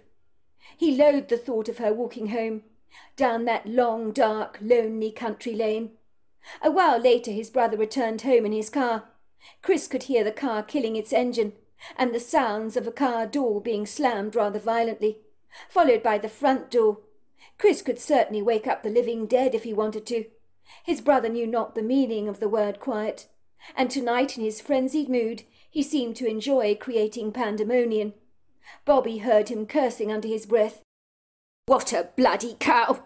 Honestly, I can't believe how she's treated me," he kept saying. "And I'm supposed to forgive that, am I? I'm supposed to forgive that?" Then he heard his brother in the upstairs bathroom, throwing up violently. Later on he heard his brother driving off again in his car, and returning home again, making equally as much commotion, as crashing thunderous sounds caused the floorboards in Bobby's own bedroom to wobble, rattle and quake, as if the double-storey house had been subjected to a miniature tornado. A while later, Chris could be heard thundering up the stairs, as if his combat boots were made of cement. He could hear his brother say, "It's not my bloody fault! What the hell am I supposed to do? What the hell am I supposed to do?" What was his brother up to? Bobby was too tired to care. His brother continued to mumble, but his words became ambiguously vague, as Bobby closed his eyes and pulled the duvet cover over his head and floated off into a peaceful slumber. He woke up with a violent start when he heard the sound of gravel being crunched outside the door and could see the flash of a car headlights reflected over his bedroom walls. His first thoughts were his parents had driven back from Seattle in the early hours of the morning. This would not be the first time they had attempted a journey like this. He glanced at his watch. It was 2:10 in the morning. He heard a car door being slammed and the sound of angry combat boots treading over pebbles, and then the front door being pounded rather violently by a pair of powerful fists that demanded to be heard. Whoever was on the other side of the door, it would seem they were far from pleased. He discreetly crept over to the window and pulled it up, peering outside at the courtyard. He could see the belligerent face of Mr. Bengali, who, on seeing the window had been pulled up, glanced up at Bobby, his nostrils flaring, his face purple with indignation. "Where is your brother?" he snarled, like a capricious bull terrier. "Where is your brother? I need to see him now." Before Bobby could answer the affronted man, the front door was discreetly swung open by Chris with a sizable squeak. "Hello, Mr. Bengali. Anything wrong?" his brother asked gingerly. Chris was standing in the doorway, wearing a dressing gown over his pinstripe pyjamas. His hair was tousled, his eyes heavy with the burden of sleep. He seemed bewildered to see Mr. Bengali at the front door, at this insane, ungodly hour of the morning, demanding to know the whereabouts of his beloved daughter. "Where is Judy?" came Mr. Bengali's thunderous voice, that boomed through the night like a heavy drum. "Where is Judy?" Chris sounded surprised. He trembled and then said tentatively, "She went home about a couple of hours ago. I thought she was with you. Let's get this right. You're telling me you dropped my daughter off at our home? Well, how do you explain that she's not there, Chris? We've searched everywhere for her. We are frantic. My wife is beside herself with worry. She's phoning up everyone we know to establish our daughter's whereabouts. But you dropped her off at our house, so why is she not there?" "I never said I dropped her off at home, Mr. Bengali," said Chris obsequiously. "I'm afraid I'm not proud of it, but we had an argument. She walked home on her own." "You let my daughter walk home in the middle of the night on her own? Are you insane? What kind of a man are you?" said Mr. Bengali, grabbing Chris by the scruff of the collar. "What have you done to my daughter? What have you done to her? If anything has happened to her, I will hold you responsible." "I told you, Mr. Bengali, we had an argument," said Chris, stammering. "She walked home." "You let my daughter walk home in the middle of the night? What were you thinking?" "I will hold you responsible, young man. Do you hear me? Do you hear me?" What happened next was a little bit of a blur for Bobby, but at one point he remembered trotting downstairs and looking at his brother, whose face had grown as white as a sheet. He looked green at the gills, as if he wanted to throw up violently. "What have you done?" Chris, he whispered to his brother. "What have you done to Judy? I heard you driving off after Judy. Then you returned home. You got violently sick, and then you drove off again." For a moment there was a stiff, airy silence in the room, as Chris turned around to look at his brother. "I did go after her, but she wasn't there. It freaked me out. I couldn't find her anywhere. I knew she couldn't have got home in time. So when I got back home, I threw up. Then I went out after her again, looking for her. It occurred to me that maybe someone gave her a lift home. You cannot tell anyone that I threw up, Bobby. Do you understand? It'll make people think I'm guilty. You're my brother. We don't snitch on each other. Do you understand? Blood is thicker than water." Bobby nodded in agreement. He knew that even if his brother was responsible for the disappearance of Judy Bengali, he'd never breathe a word of his suspicions to the police. He had never liked his brother much, but one thing he knew about family: they stuck together through thick and thin, no matter what. That's what families did. For years after the disappearance of Judy Bengali, Bobby would wonder if his brother had surreptitiously killed his girlfriend that night. He had never seen his brother so angry. Was he capable of murdering his girlfriend in a jealous rage? The thought made Bobby shudder in disgust. Before long, rumours abounded over the seaside town. Some people thought Russ Edwards had something to do with Judy's disappearance. Others believed Chris Hilton was behind her vanishing, while others speculated that she may have been abducted or even committed suicide after her argument with her boyfriend that had given her so much distress that she had decided to end her life. Judy's body was never recovered, but it could be buried in the forest or washed away by the ocean. No one knew what had happened to her. Life had never been the same for Bobby's family. Now they were living under the formidable shadow of Judy's disappearance, and had received an abundance of hate mail from people who believed Chris was responsible for her disappearance. The postbox was flooded with threats. "I know you did it! You're a monster! May you rot in hell!" The police found no resolution to the Judy Bengali case, and no charges were ever laid. Bobby's parents decided to send their older son Chris to live in Greece, so that any rumours circulating around the town about him would finally die down.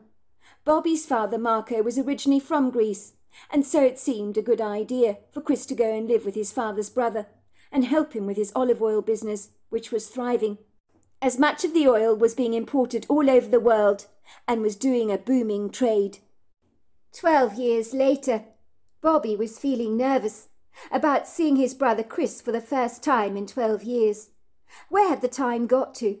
It seemed to have slipped through his fingers like butter. All these years later, he was still haunted by the memories of his brother's ex-girlfriend, Judy Bengali, and what had become of her.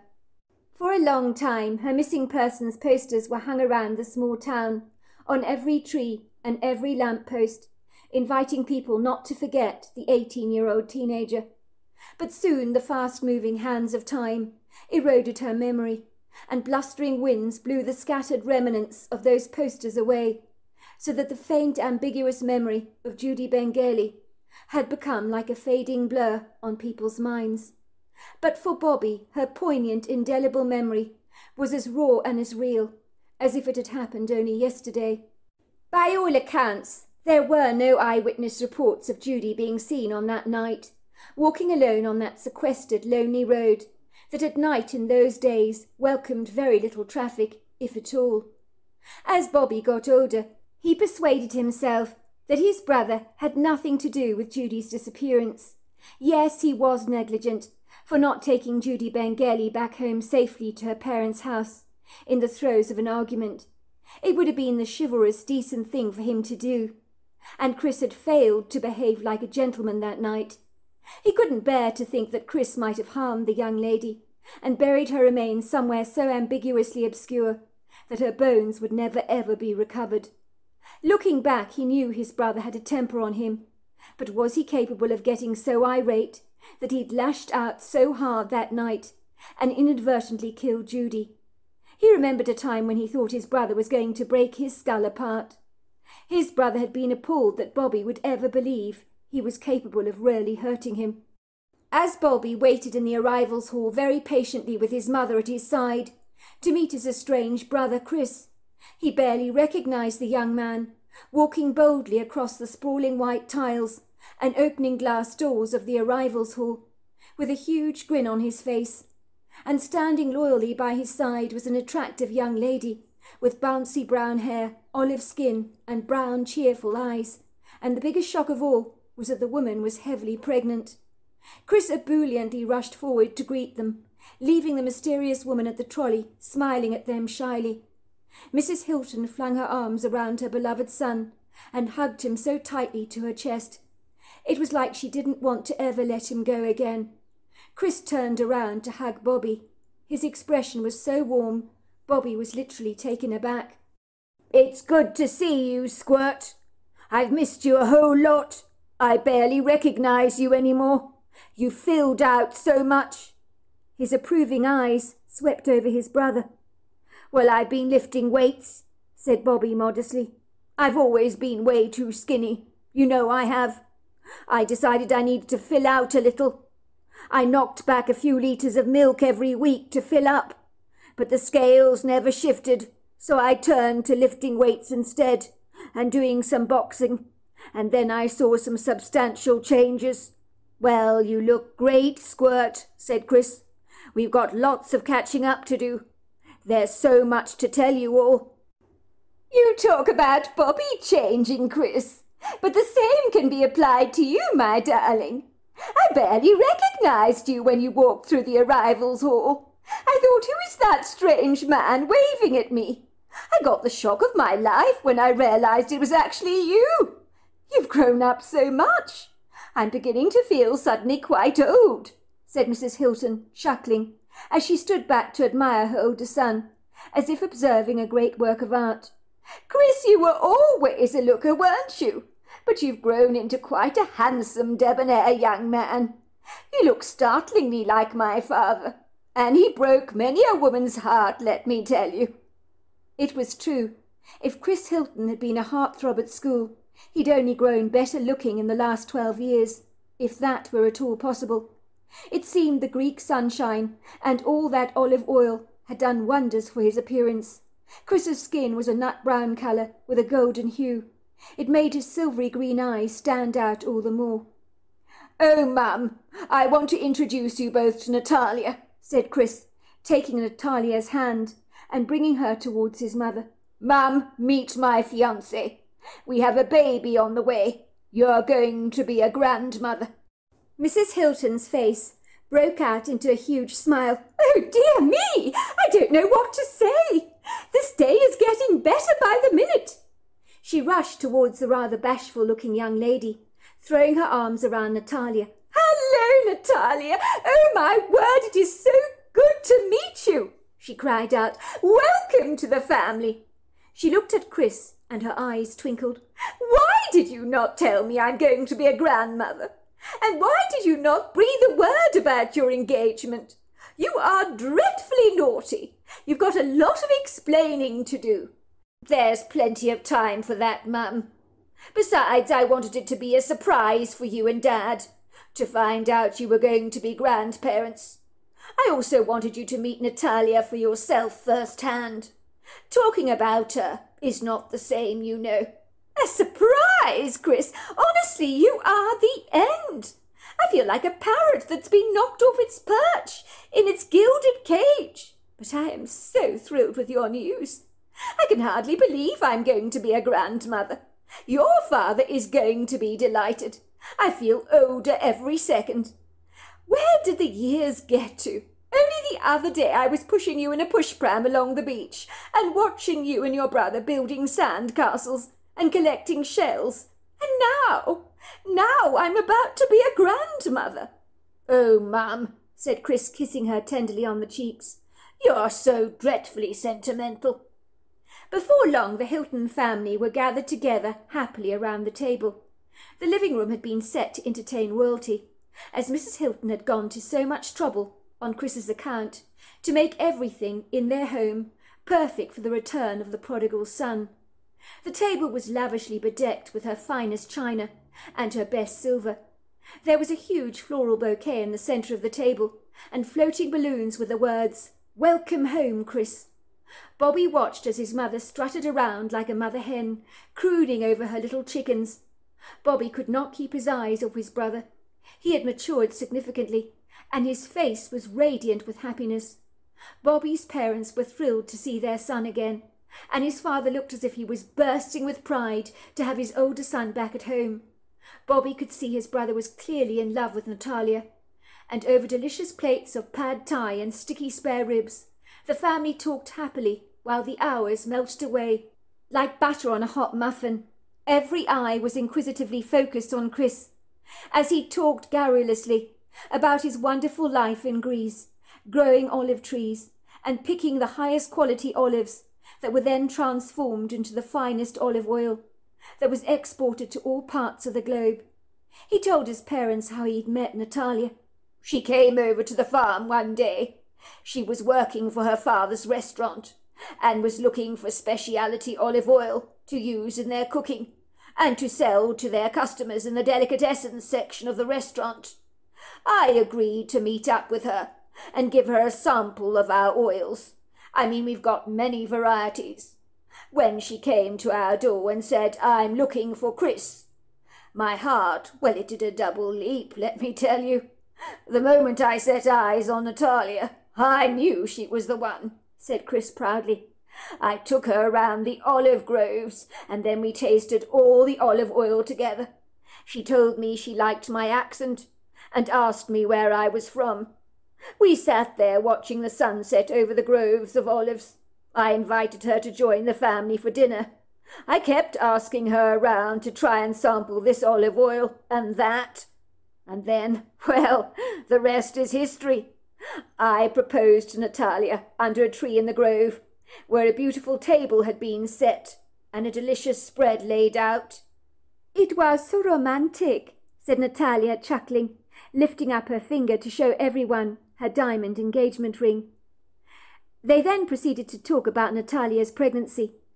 At first I thought that I'd been struck, with a bad food poisoning, she said. I was violently sick. Then we discovered we were pregnant, she said with a huge beam across her face. There was such a celebration back at the family restaurant. If my family had my way, we'd have, hundreds of kids. Believe me, young lady, if you want my advice, you don't want to have more than 2 children. Look at this grey hair of mine. Can you see it? That's what my children did to me. Sorry, kids, but it's true. Overnight it was. No, said Mr. Hilton, shaking his head fiercely. 15, Natalia. That's far too many. Natalia began to laugh. In Greece, we like to have, big family, said Natalia, grinning. But you're right, Mr. Hilton. 15, no, it's too many. I told my father, no way. But I think 4 would be nice. We will compromise. Sounds like a very good idea, Natalia. Do you know what sex my grandbaby is? Asked Mr. Hilton excitedly. We don't know the sex, said Natalia, meeting Chris's eyes. We want it to be, a surprise. I think it much nicer not to know. But, I have a sneaking suspicion that I'm expecting a boy. The thing has been kicking in my stomach as if it's playing football. Oh dear, said Mrs. Hilton. I must tell you, Natalia, that Chris was like that in my belly. Mind you, Bobby over here, I was convinced he was a girl. I didn't get many kicks from him. Are you nervous about the inquest into the disappearance of Judy Bengali? Asked Bobby, his eyes fixing on his brother. Chris seemed relieved to be broaching the subject, as if the uncomfortable elephant in the room was finally being addressed. After all, this was the reason he had returned to North America, to attend the inquest. Do you know what, Bobby? He said, putting his knife and fork down. I know there are a lot of people out there that think me or Russ have something to do with Judy's vanishing, which was why Dad sent me to live in Greece, to escape all those rumours and the wild speculation, and it was the best decision ever. I really enjoyed working with the Olives, and if I hadn't gone over to Greece, I'd never have met lovely Natalia, he said, reaching out to grab his fiancée's hand. Some things are just meant to be. Natalia's eyes met Chris's, and there were silent words of love spoken between the two of them, and Bobby found himself hoping that one day he'd meet someone who loved him as much as Natalia obviously loved his brother. Do you know what, Bobby? He said, putting his knife and fork down stoically.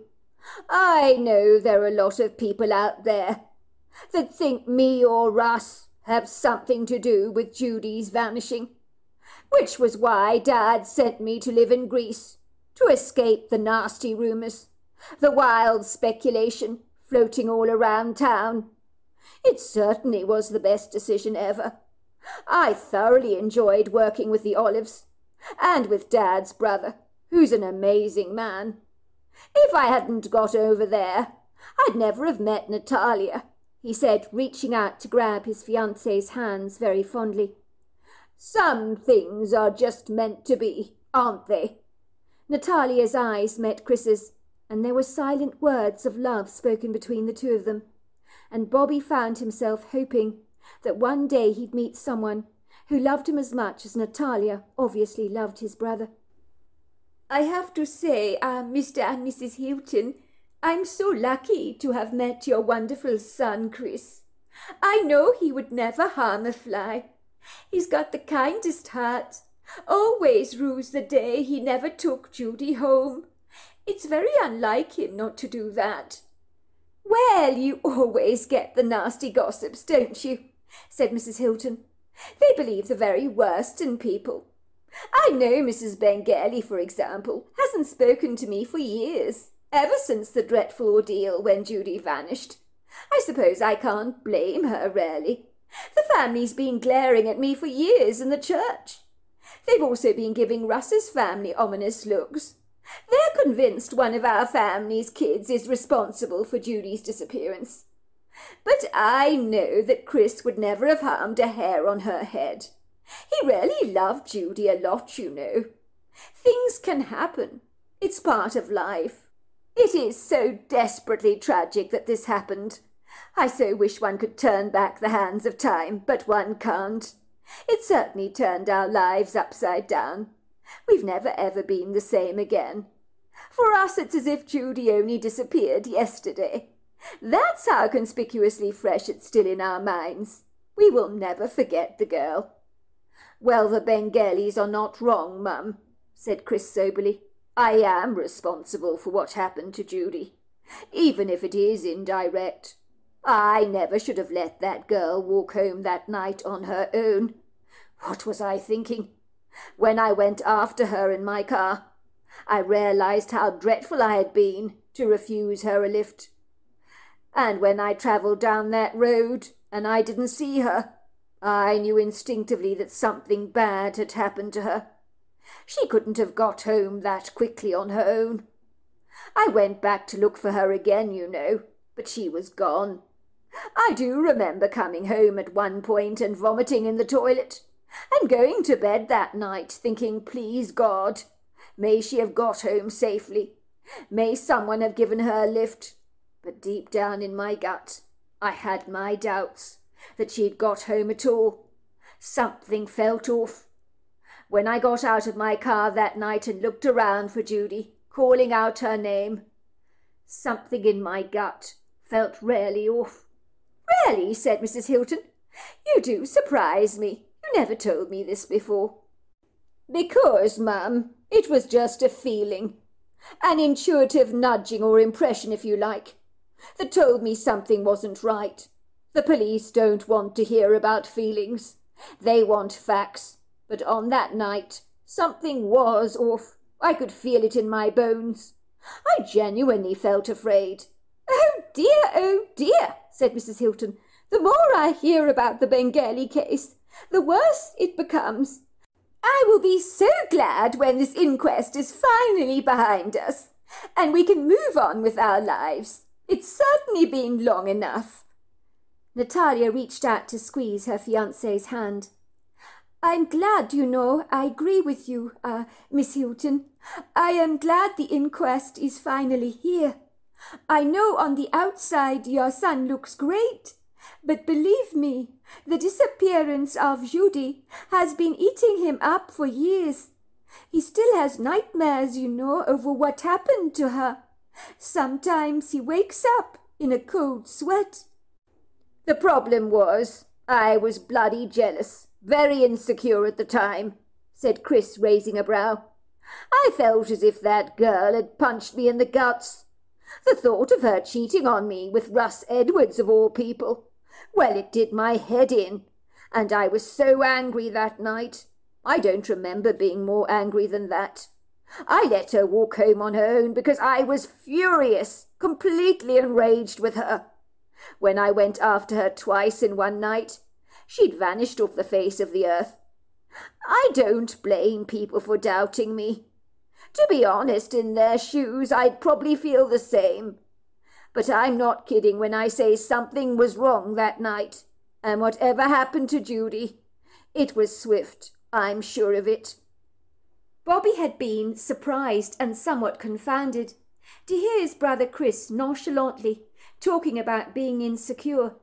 He thought his self-assured, confident brother had it all, but maybe his brother's cockiness all those years ago was just a bravado.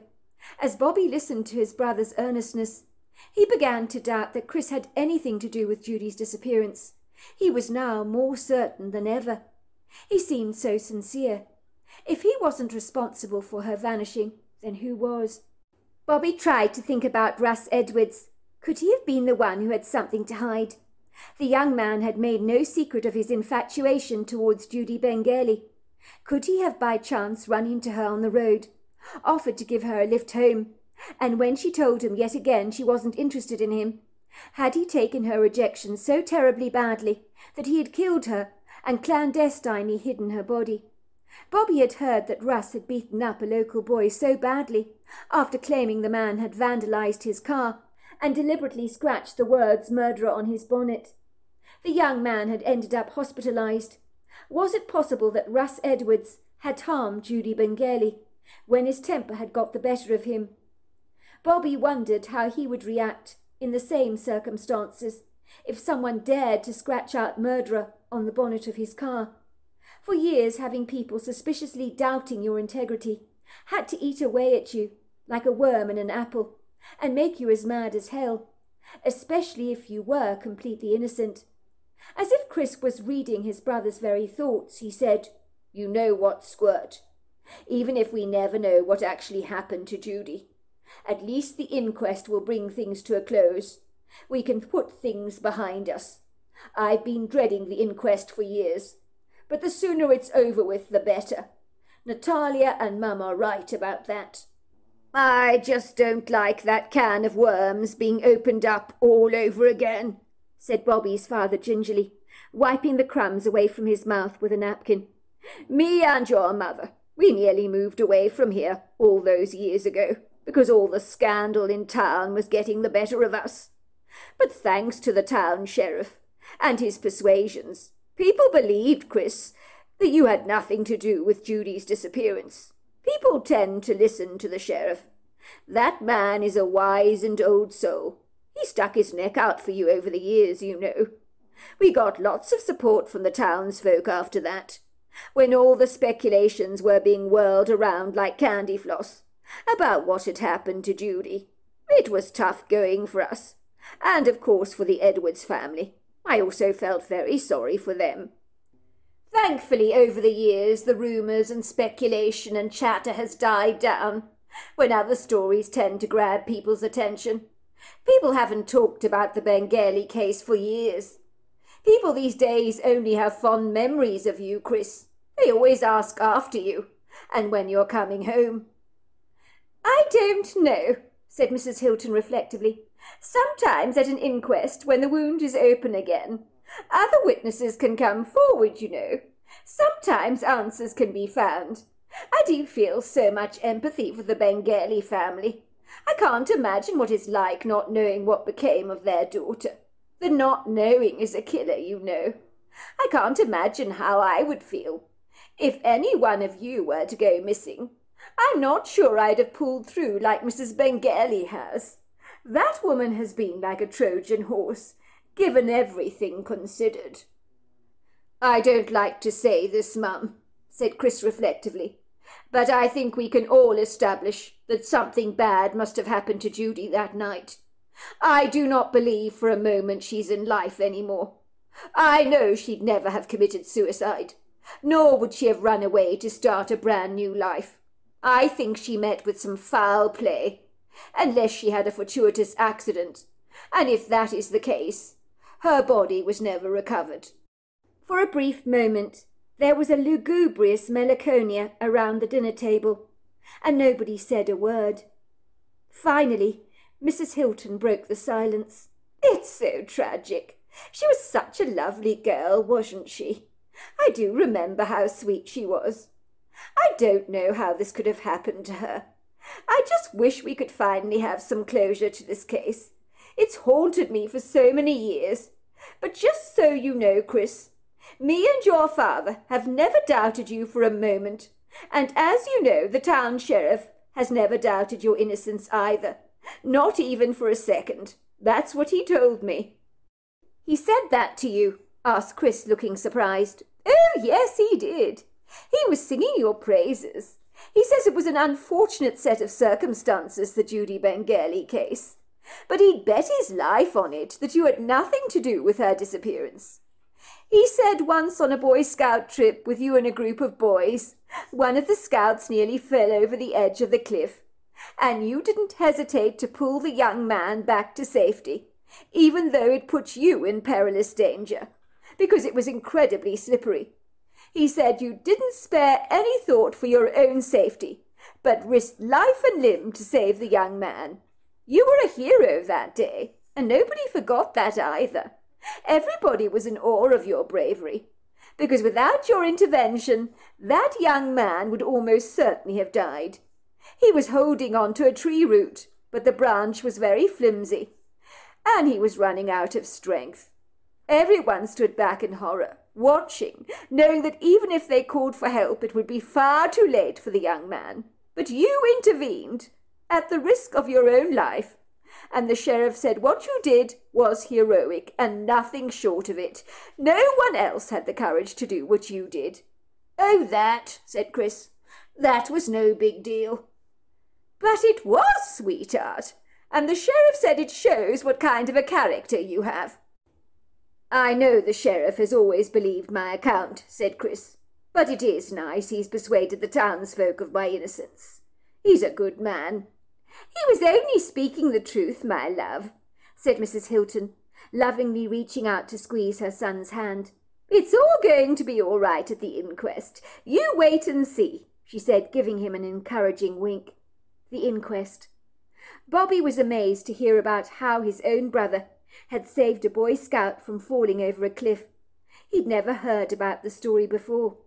His brother had never blown his own trumpet about the event, but clandestinely brushed it under the carpet. But it was something to brag about, for not many people would lightly be willing to lose their footing and go tumbling down the cliff to meet their imminent demise. It cemented Bobby's belief that maybe over all these years he had completely misunderstood his brother. Maybe his brother's belittling of him when he was younger was some kind of an affectionate humiliation, if you can call it that. Not that he saw it like that at the time, of course. Ostensibly his mother had tirelessly told him over the years, "Chris loves the bones of you, Bobby. You've got him all wrong. He just loves teasing you and winding you up because of your reactions. If you didn't react in the way you did, which is always hilarious, he probably wouldn't pick on you so much. You're a sitting duck for his abuse." Bobby had hated living under his brother's shadow. He admitted to himself he had always been jealous of Chris. His brother had been a popular kid at school, great at sports. Teachers had lavishly poured praises on him and his academic prowess. He had been one of those people that was good at everything and offered scholarships left, right and centre as if they were growing under his armpits. And furthermore, his brother had annoyingly drawn girls to him, like fireflies to a bright lamp. Bobby had bashfully never had the same bedazzling effect on girls. He was not exciting enough, that was for sure. Then there was the quintessential fact that he had secretly nurtured a crush towards his brother's girlfriend, Judy Bengali, at the time. He knew it was wrong to hanker after your brother's girlfriend, but he couldn't help himself. He, like Russ Edwards, thought a woman with red hair was like a goddess, but this was a secret he had wisely kept to himself at the time. After Judy's fortuitous disappearance, he'd always doubted his brother, but maybe a small part of him wanted to believe the worst in him as some kind of macabre payback for being the butt of his brother's jokes. For a moment Bobby felt self-disgust and loathing that he could have ever doubted his brother, Yes, Chris had a bad temper on him, that was for sure. But so did lots and lots of other people. But it didn't mean they set out to murder people in the heat of the moment. Most people who thought their girlfriend was cheating on them were entitled to be angry. It was a natural human reaction. Even if Chris's reactions had been disproportionately over the top and rather dramatic.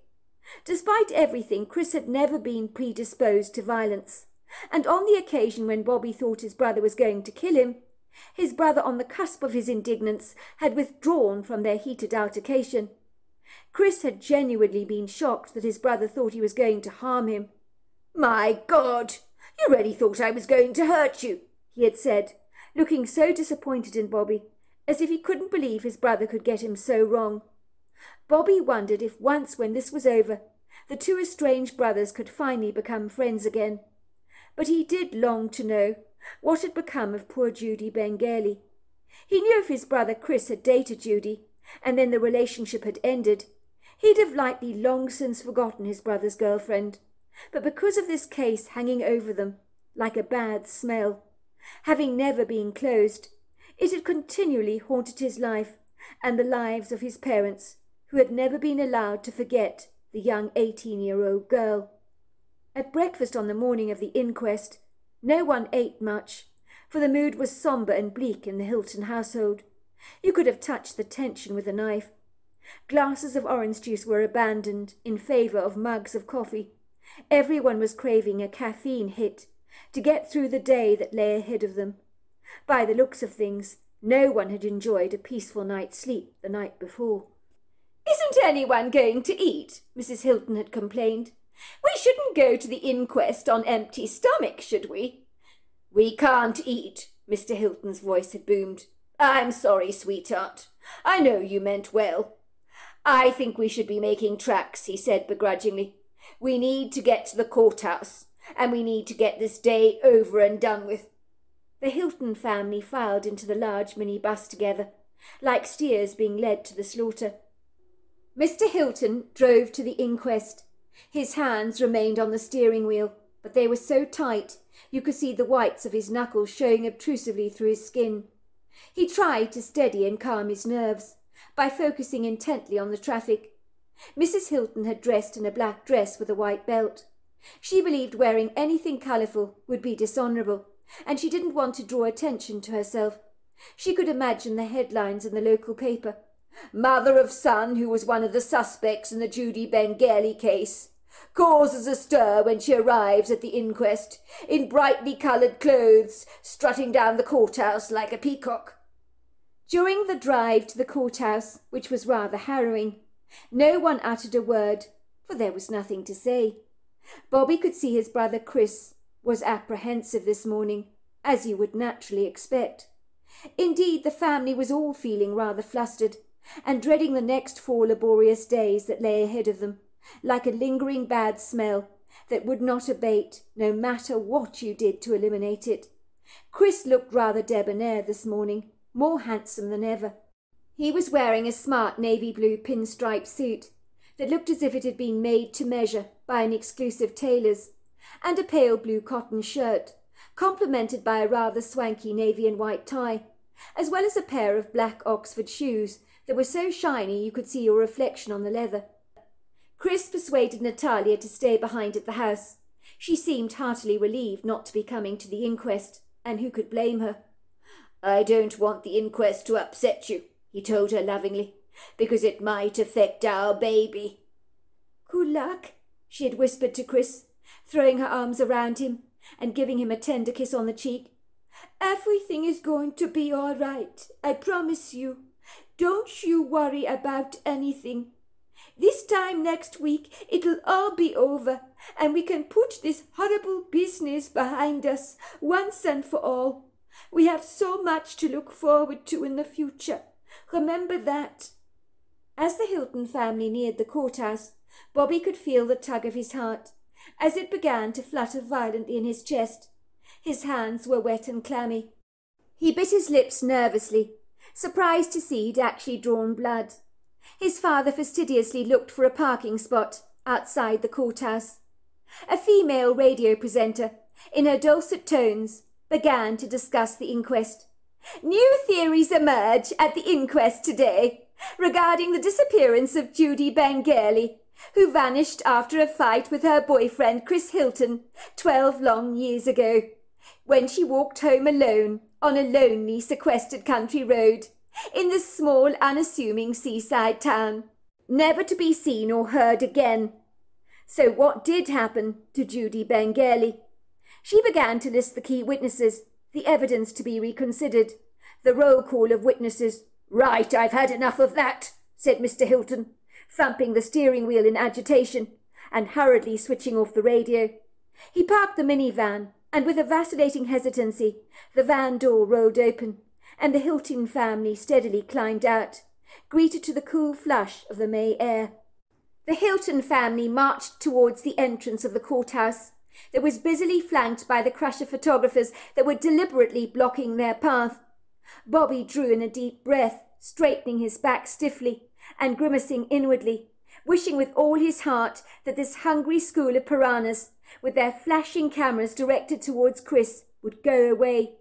He walked past the sea of treacherous cameramen, reporters and journalists, his eyes fixed on a point beyond him. "Chris!" cried out one of the reporters. "How are you feeling about the inquest today? Are you nervous about giving your statement in court?" "Did you kill Judy Bengali?" came another confrontational voice. "What happened 12 years ago? Have you got anything to hide?"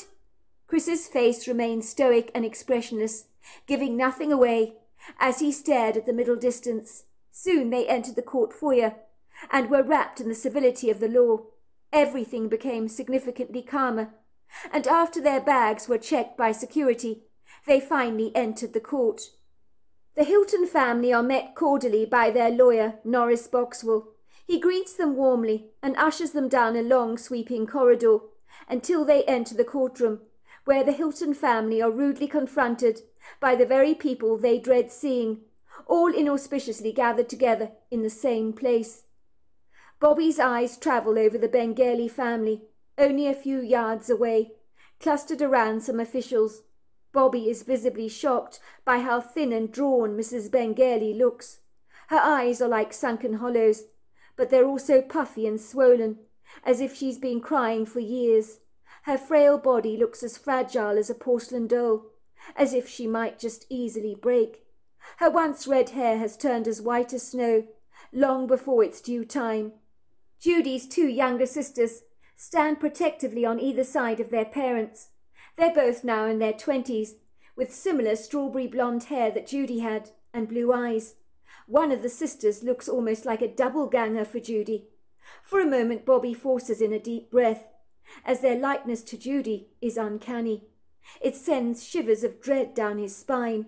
He doesn't need to be reminded of her. He has had more than enough reminders of Judy to last an entire lifetime. He doesn't need more. Mr. Bengali's face is tight, his calculating eyes hard and cold, but his expression remains carefully guarded. He's holding his wife's hand tightly, giving it an encouraging squeeze from time to time, as if to say, "We'll get through this." The court doors open, and a middle-aged woman, the state coroner, bows her head briefly before the court. A tall, wiry man with a receding hairline and a thick pair of glasses addresses the coroner, with his back facing away from the family. "Your Honour, we're here today. The hope is to determine whether Judy Elizabeth Bengali is now deceased, and if this is the case, the possible circumstances of her death. During these proceedings, we will be considering the following, which may or may not explain her absence. Judy might have willingly chosen to disappear, have chosen to live elsewhere. She might have chosen to leave and be hidden by others. She might have set off on an adventure and died a natural death, such as a stroke or a pulmonary embolism, a heart attack, and her body was subsequently never recovered. She could have had an accidental death from a fall. Judy may have intentionally ended her life, or her fortuitous untimely death may have been caused by another and been concealed like a motor accident. Finally, we need to consider whether Judy died from the hands of another. The coroner nods. She adjusts her thick-rimmed tortoiseshell glasses on her face. She then directs her attention to all in the courtroom. I do understand that this is a very distressing time for family and friends of Judy Bengali. I ask everyone during these proceedings to conduct yourself in a civilized manner, restraining yourself from any improper conduct. The coroner sends sympathetic glances towards Judy Bengali's family, her dark, kind eyes hovering over Mrs. Bengali for a second longer than most people in the courtroom. Introductions are then made. It would seem different lawyers represent the Hiltons, the Bengalis, the Edwards, and the police. Finally, the retired town sheriff is asked to approach the stand. He walks purposely towards the front of the room, his eyes holding the Bengali family for a brief moment. Bobby had noticed that over 12 years, the sheriff has become even more streamlined and muscular.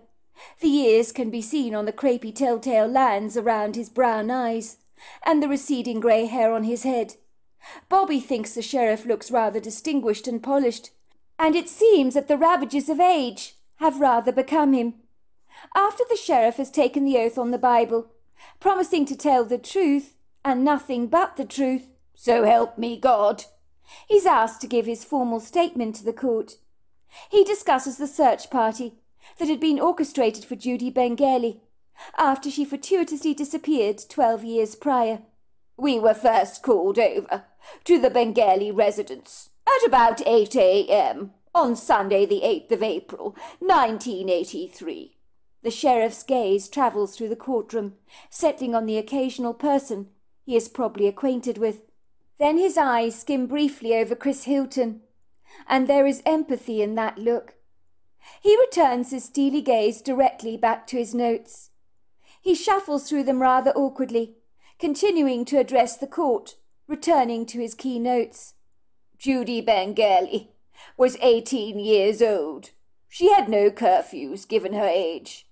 The Bengalis were used to her coming home rather late, but at 2 o'clock in the evening, that was too late a time for Judy.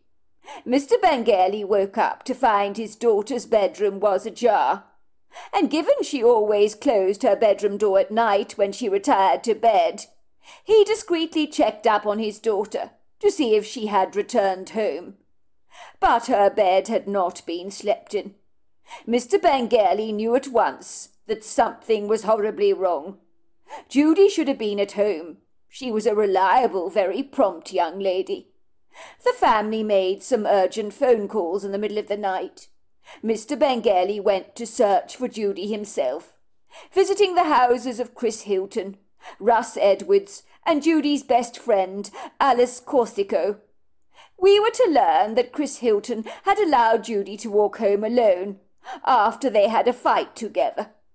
His brother, Bobby Hilton, was witness to the heated exchange between Judy and his brother. This was the last time anyone saw Judy alive. It was after a great deal of searching. The family then called the sheriff's office to alert us that the 18-year-old, much-loved member of our community was missing. Once the alarms were sounded, search parties were organized, sniffer dogs were used, and the public was alerted to her disappearance. But Judy Bengali never returned home that night, and was subsequently never seen again. As the events of the court rolled on, some discussions became technical and hellishly boring, droning on laboriously like a dripping tap. Questions were answered. The sheriff was cross-examined at one stage by the Bengali lawyer, Mr. Isaac Truman, claiming that the sheriff could have done more to search for the teenager, which was not true in Bobby's opinion. Then it was Chris's turn to come to the stand. The court became stoically silent, as all curious eyes were focused directly on Chris. Although Bobby thought he looked remarkably composed, his hands began twitching nervously, and the bristling Mr. Bengali was glowering at him viciously, almost as if he had just confessed to murdering his daughter. Soon Chris's eloquent voice filled the courtroom, and no one even fiddled with a pencil or coughed in court, as all eyes remained focused on him, possibly watching for any signs in his body language that might betray a guilty conscience. The last time I saw my girlfriend Judy alive was outside our front door. A friend of mine called Simon had been in the public library earlier on in the day. He told me he had seen Russ Edwards whispering in Judy's ear, and later that day she was seen with him on the swings at the park, near the beach promenade and the Trevally ice cream shop, getting very cosy together. I confronted my girlfriend about this. She assured me nothing was going on between the two of them.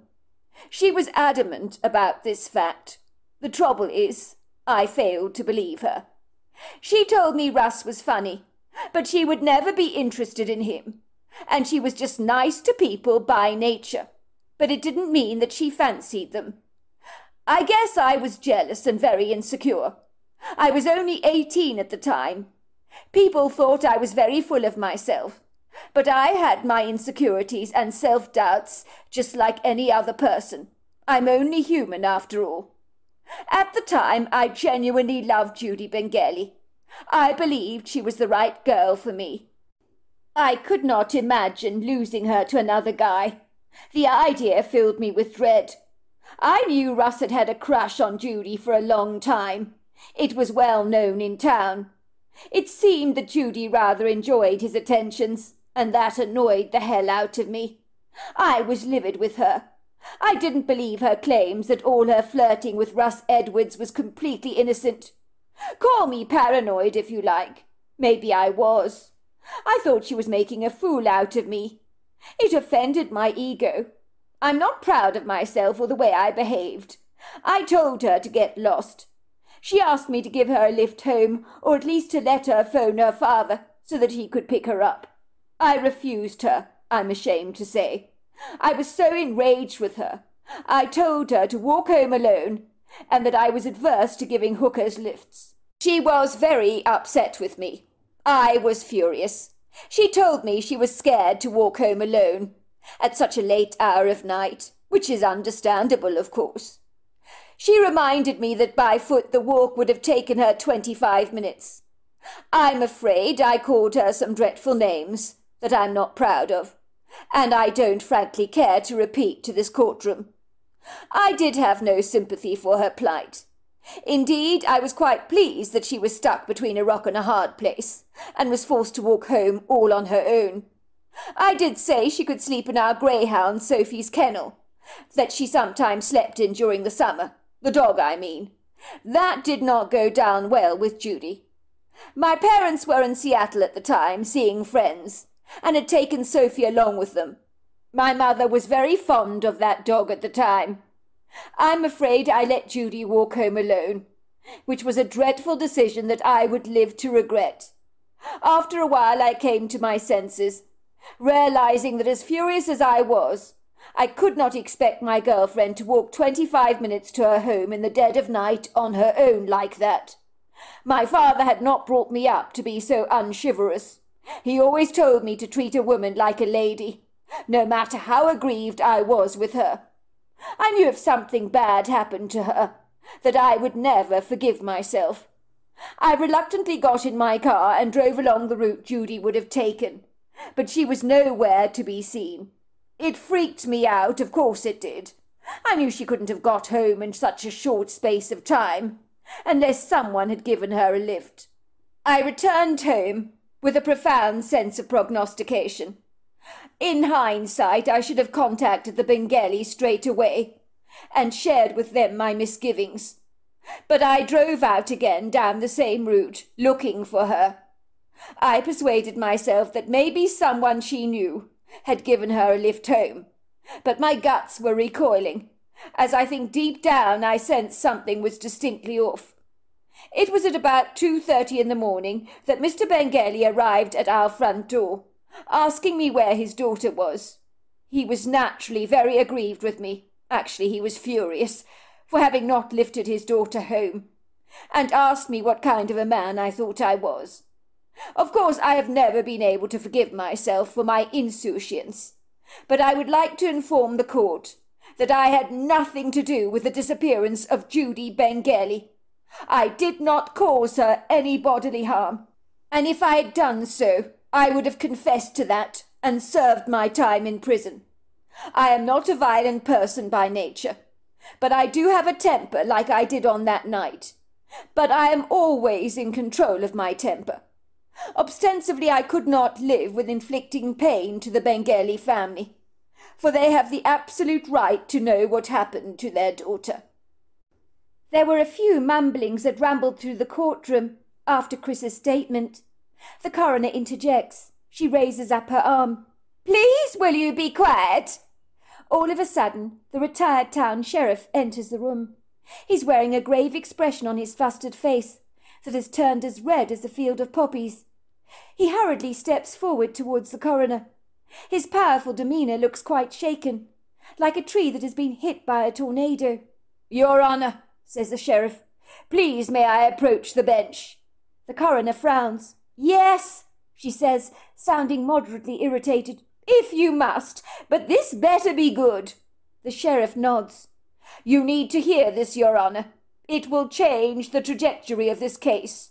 Something significant has just come up." Mumbles abound around the courtroom as people whisper among themselves. "Please be quiet," says the coroner. Bobby's gaze remains fixed on the coroner. His fingers tremble. His heart flounces around his chest like that of a startled pigeon. What could have happened, he wonders. He knows, as does everybody else in the courtroom, that is holding their breath, that something quite significant has just transpired. After all these years, there is a bewildering sense that answers to an old cold case are on the precipice of being birthed. Mr. Bengali is sitting on the edge of his seat, his back as erect as a pencil, his sharp eyes widening every second. As he focuses steadily on the coroner, Bobby can only imagine what is going through his mind. The lawyers all hurry towards the coroner, and soon they're held up in earnest conversations. There is much head-bobbing. Finally the lawyers all nod in agreement, and then scurry back to their seats. For a moment there is not a whisper or a sound to be heard in the entire courtroom, as everything grows eerily quiet. The coroner addresses the court, her steely eyes focusing on the Bengali family, and then she throws out a bombshell in the courtroom that leaves everyone gasping. "It has come to my attention that there is new evidence, and in this light the court is now adjourned until further notice," she says, slamming the desk with her wooden baton. When the Hilton family leave the court that day, they barely notice the obtrusive microphones being thrust into their faces as the reporters cry out, "What is this new revelation from the court? Has the body of Judy Bengali been found?" People wave their arms up at the reporters, saying they don't know what's going on, and the retired sheriff speaks to the cameras that are hungry for information. "In the light of new evidence, the court has been adjourned. That is all we're saying at the current moment. There is no further comment to be made." The Hiltons return to their car bemused, and no one says a word on their journey back home, but all are thinking the same. What new evidence has come to light? 2 months later. Bobby sat there waiting in the visitors' room at the prison to meet the prison inmate Terence Oliver, who had informed the police where the body of Judy Bengali could be found. And when her bones were recovered, everyone was at long last able to breathe a huge sigh of relief, for finally both Chris Hilton and Russ Edwards, who had lived under a dark cloud of suspicion for far too long, were now in the clear, and even the Bengalis had reached out to the Hiltons to apologize for doubting their son. "I'm so sorry," Mrs. Bengali had said to Chris when she'd phoned him up in person, her heart heavy with regret. She sounded like she was crying down the telephone. "I should never have doubted you, Chris. I was so quick to lay the blame at your door. I'm so dreadfully sorry. I feel so ashamed. I was such a fool. My daughter Judy thought the world of you. She'd tell me she was sure you were the one for her, and that you had a heart of gold.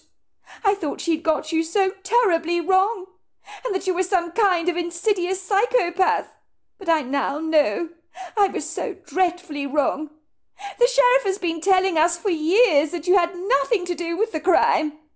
He kept saying to me, Mrs. Bengali, that young man would not harm a fly, even though he does have a temper on him. But I wouldn't listen.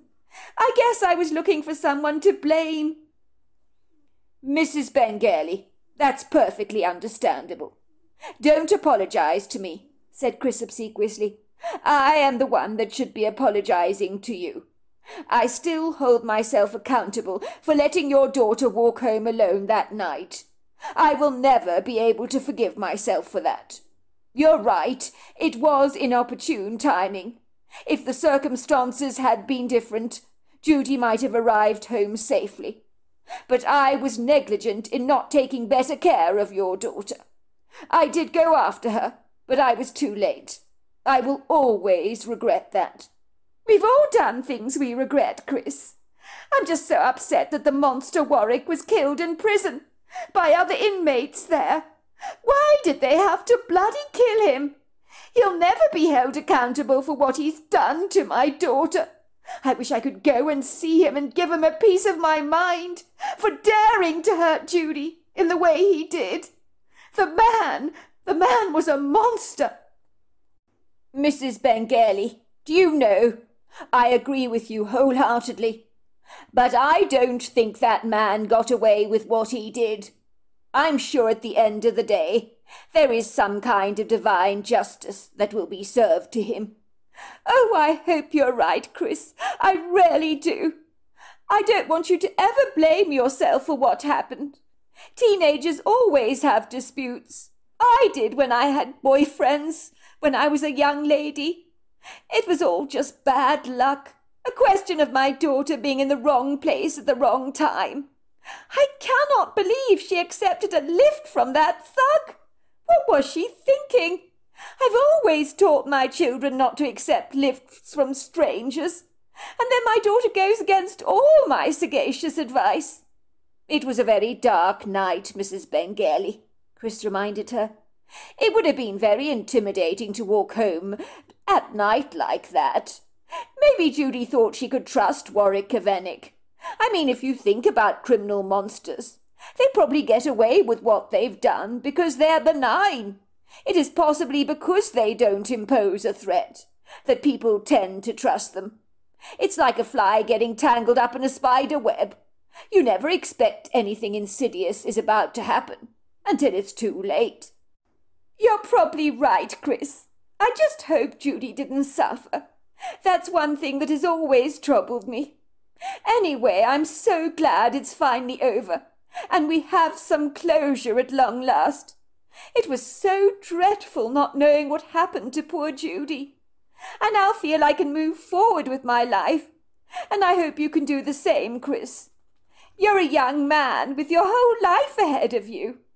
I understand you're getting married to a lovely lady from Greece who's just had a baby boy. So congratulations are in order. I wish you both all the happiness in the entire world. You need to move forward, Chris. We all do. We cannot allow that monster to take anything more from our lives than he already has." "You're right, Mrs. Bengali. We need to put this behind us, but we will never ever forget Judy and what she meant to us all. She was a very special person." "That she was, Chris," said Mrs. Bengali wistfully. Bobby did not know why he'd come to the prison to see Terence Oliver, whom had surprisingly agreed to see Bobby. He knew in his gut that he had requested this visit for his own peace of mind, and for closure to the Judy Bengali case, that had haunted the remainder of his teenage years. No one in his immediate family knew he was meeting up with Terence Oliver. This was the man who was the one that informed the press where the body of Judy Bengali could be found. True to his word, after a map had been drawn up, Judy's body was located under a very distinctive tree with a split trunk and another tree growing through the split. The tree looked like two conjoined hunchback old men. Bobby had not come to the prison for anybody else except himself. He was still so haunted by this horrifying case. He was certain there was so much more to the story than met the eye. He wanted to know everything that had happened to Judy, on that lonely, cool Saturday night in April 12 years prior, and was seeking some kind of personal closure. He knew he needed to meet the prisoner who'd shared a cell with Warwick to glean some insight into the case. Now he was having some vacillating reservations about whether meeting up with this man was a good idea after all. He had no idea what Terence Oliver was incarcerated for, but maybe the less he knew about it the better. The main thing was the man had agreed to see him, which was a promising start. Bobby glanced around the square visitors' room rather nervously. It was incredibly grim. 2 armed policemen stood on either side of the room, their eyes almost like stone marbles as they stared towards the mid-centre, with fearsome expressions on their faces. Both men were burly, rather reminding Bobby of Rottweilers on guard duty, that would pounce at once if anything went awry.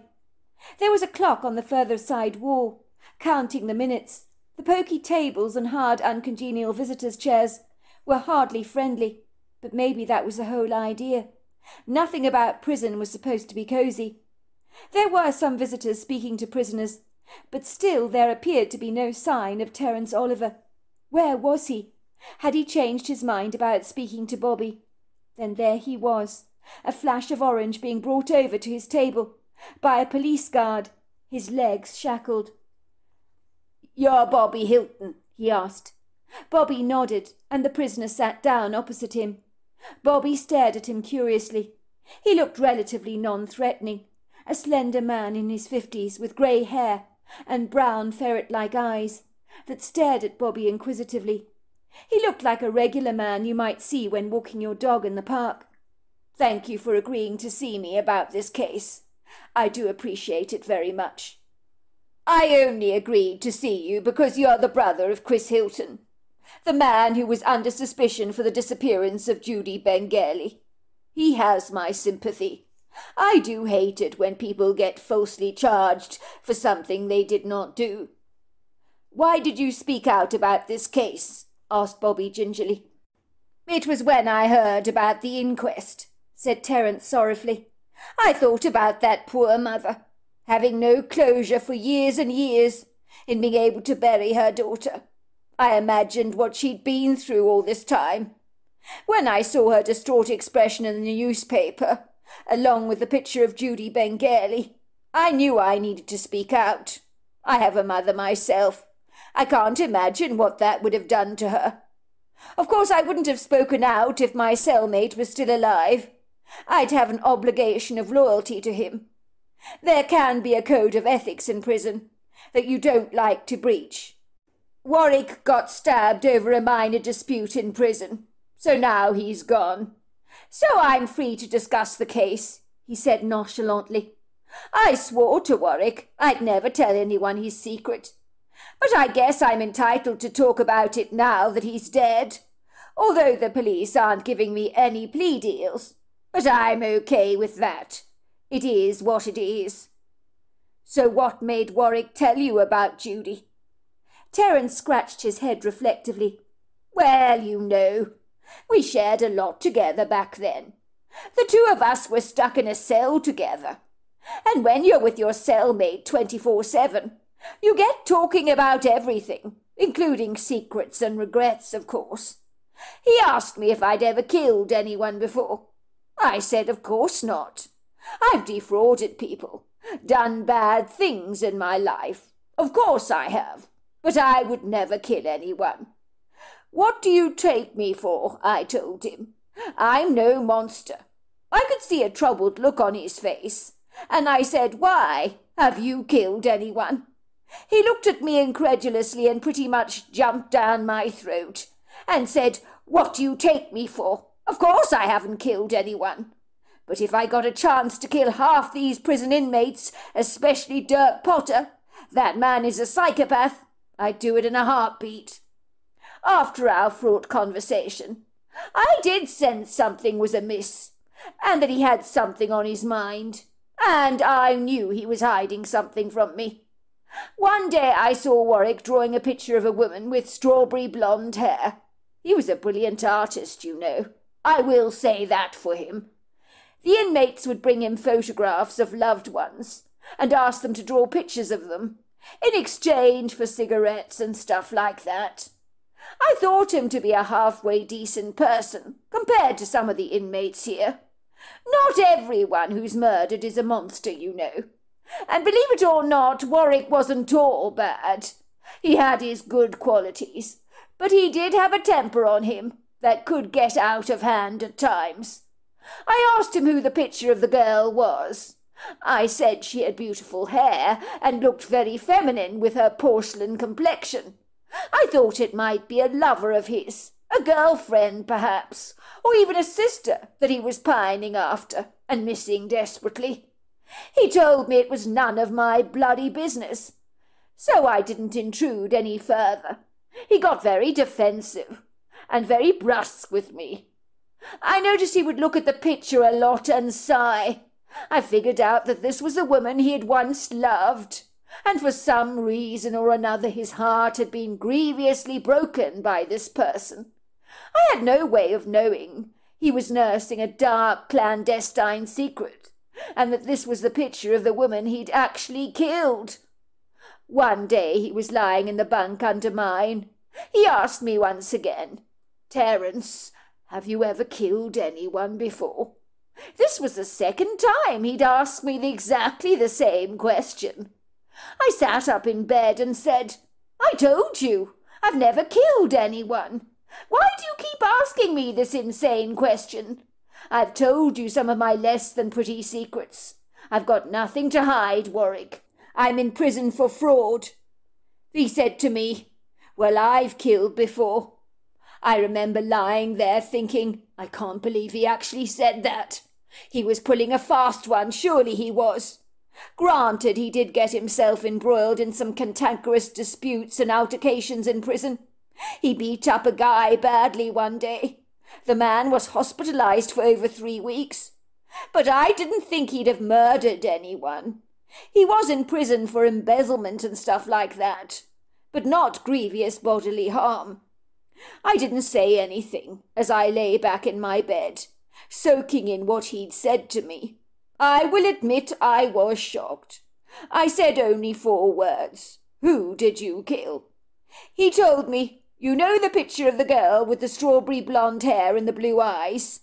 I killed her." When he told me that, I was confounded. It's one thing to kill a man after a pub brawl that goes badly awry, but to kill a woman, well, that's very wrong. He told me he hadn't intended to kill her. He said he'd been driving down this lonely road in the middle of the night. He was visiting cousins of his, staying over at their place. He was suffering from insomnia, and when he did, he took himself for a drive. He loved driving at night. It calmed his nerves. Then he saw a young lady walking on her own. Even though her eyes were puffy and she looked distraught, he thought she was very beautiful. He'd always been partial to Titian colouring and fair skin.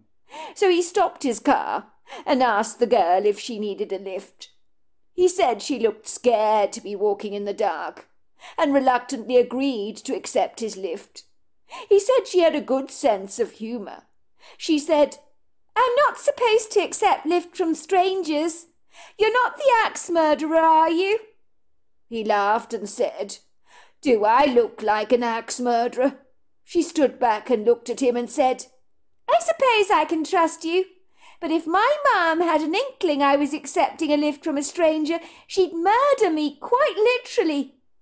She climbed into the seat next to him and said it was kind of him to give her a lift. She was in a right state, she sure was. He could see she'd been crying and offered her some tissues so that she could blow her nose. He told her that whatever she was upset about, it couldn't be that bad. It wasn't the end of the world. She was crying and saying she was afraid that her boyfriend was going to dump her because he thought she was cheating with someone else. "I don't want to lose him," she said, "but I'm pretty sure it's over between us. He made me walk home tonight, all on my own. Can you believe that? Can you believe he would do that? He'd never normally do that to me. He's usually such a gentleman. But tonight, Tonight he was so angry. I've never seen him like that before. Some guy phoned him up to tell him I was flirting with a guy called Russ.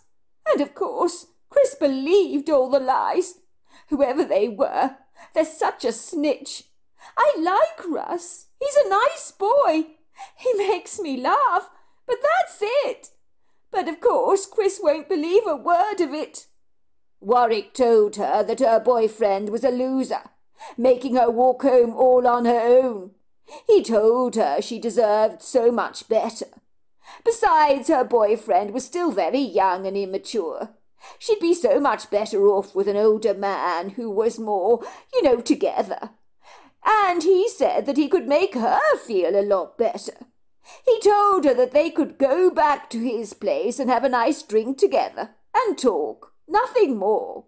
She said that they could go for a drive and just talk, but she didn't want to go to his house. He told her he knew of a pretty place where they could have a nice chat.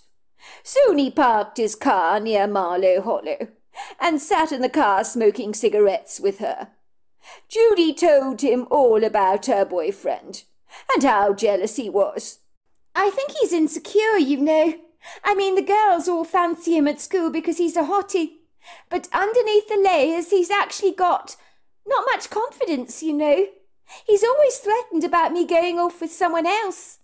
I wish he'd trust me more, but he doesn't. It drives me nuts. Warwick had some vodka in the car. They both took a few swigs. She told him, "Take me home, please.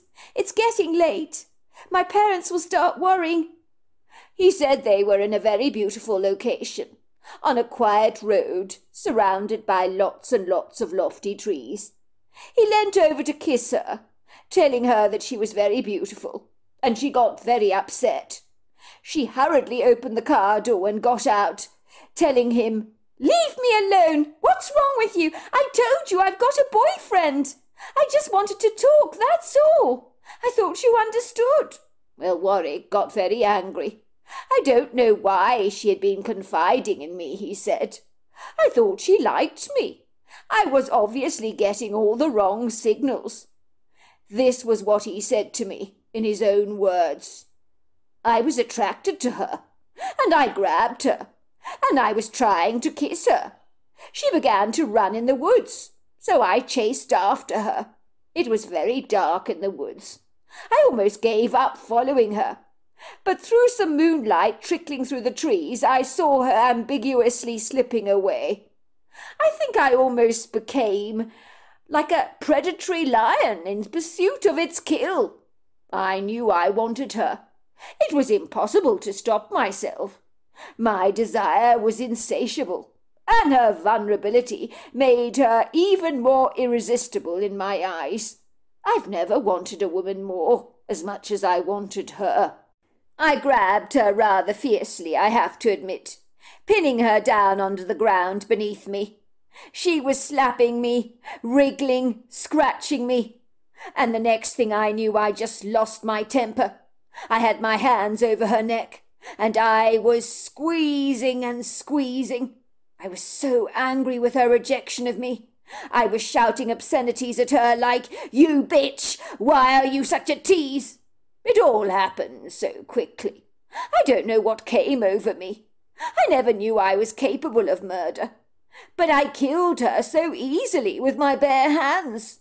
And when I let go of her and realized she was dead, I was confounded. I couldn't believe what I'd done. I was actually very shocked and startled. It had been so easy to kill, scarily so. I then heard this monstrous roar. Something came charging towards me. I've never been so frightened in all my bloody life. I was in the woods, and this black, ponderous, big shape came galloping towards me, snapping twigs, beating the ground so heavily with its powerful legs.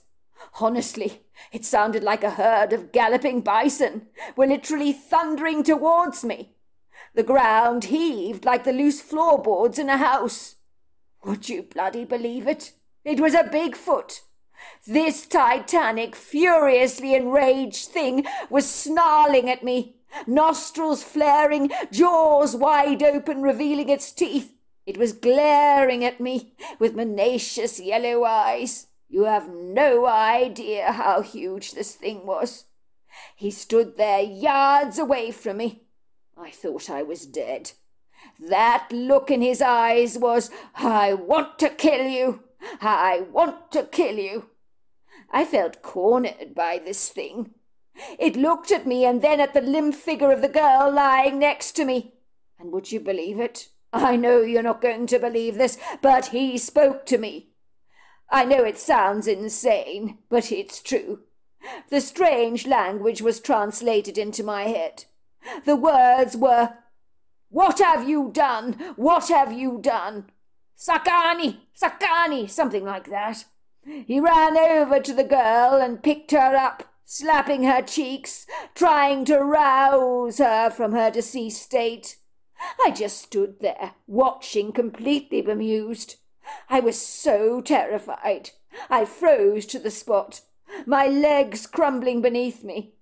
This Bigfoot was so upset to see this girl dead. He began to beat his chest. He actually howled as if I'd killed his very best friend. He took it personally. I was astonished. I just stood there when he was telling me to get the hell out of there. I mean, this Herculean creature was disgruntled and less than amused. He knew I was responsible for killing this girl. He wanted to do the very same to me. I was sure of that.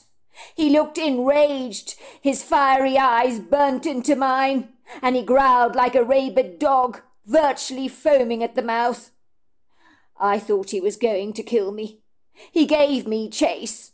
I ran as fast as I possibly could. My legs felt like cement beneath me. But I managed to get to the car in time.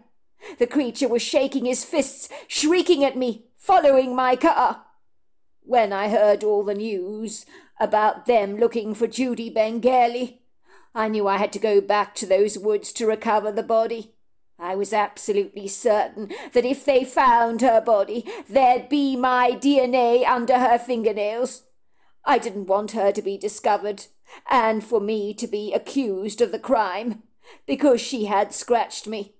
I needed to get back to the woods and remove the body, bury it somewhere more discreet, where it'd be less likely to be found. I was worried I'd encounter that monstrous Bigfoot again. I was going to the woods at night so I wouldn't be seen. But this time I went armed with a rifle, so if I encountered that beast, I'd kill him at once. I knew looking for the girl's body during the day would not be a wise thing to do. There were too many people sniffing around at the time. I couldn't afford to take the risk, despite the fact it was a secluded area, further afield from where Judy went missing. But I wasn't prepared to take any chances. You can't be too careful. It was 12 o'clock at night when I arrived in the wooded area. It was a long way away from where the searches were being conducted for Judy. There I was, with a torch and a rifle, slipping stealthily into the wood grove to recover her body. I had in mind that I was going to toss it into a large lake. I walked into the grove and found her grave. Not her body, her grave.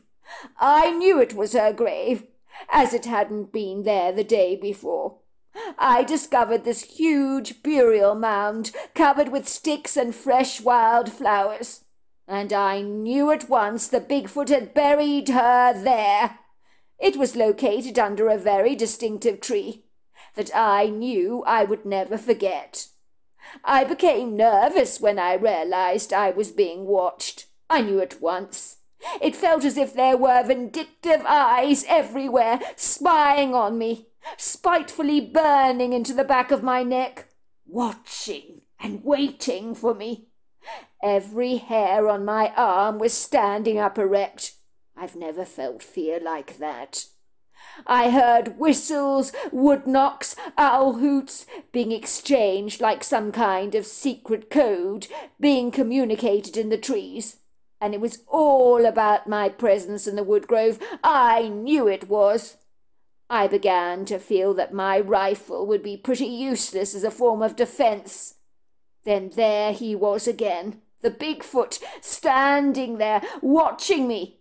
And it was worse than I could have imagined, because there were 3 of them, all equally as formidable and intimidating. They stood there in front of me, like a wall of steel.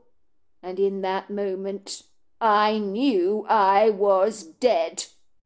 The monstrously big male Bigfoot grabbed my rifle, furiously snapping it in half, throwing it into the trees in disgust. His blazing eyes were on fire with indignation.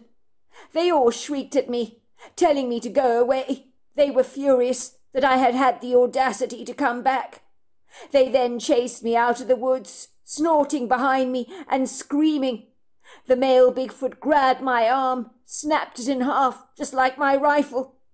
And it was agonizingly painful. My arm was literally hanging off me like a rag doll.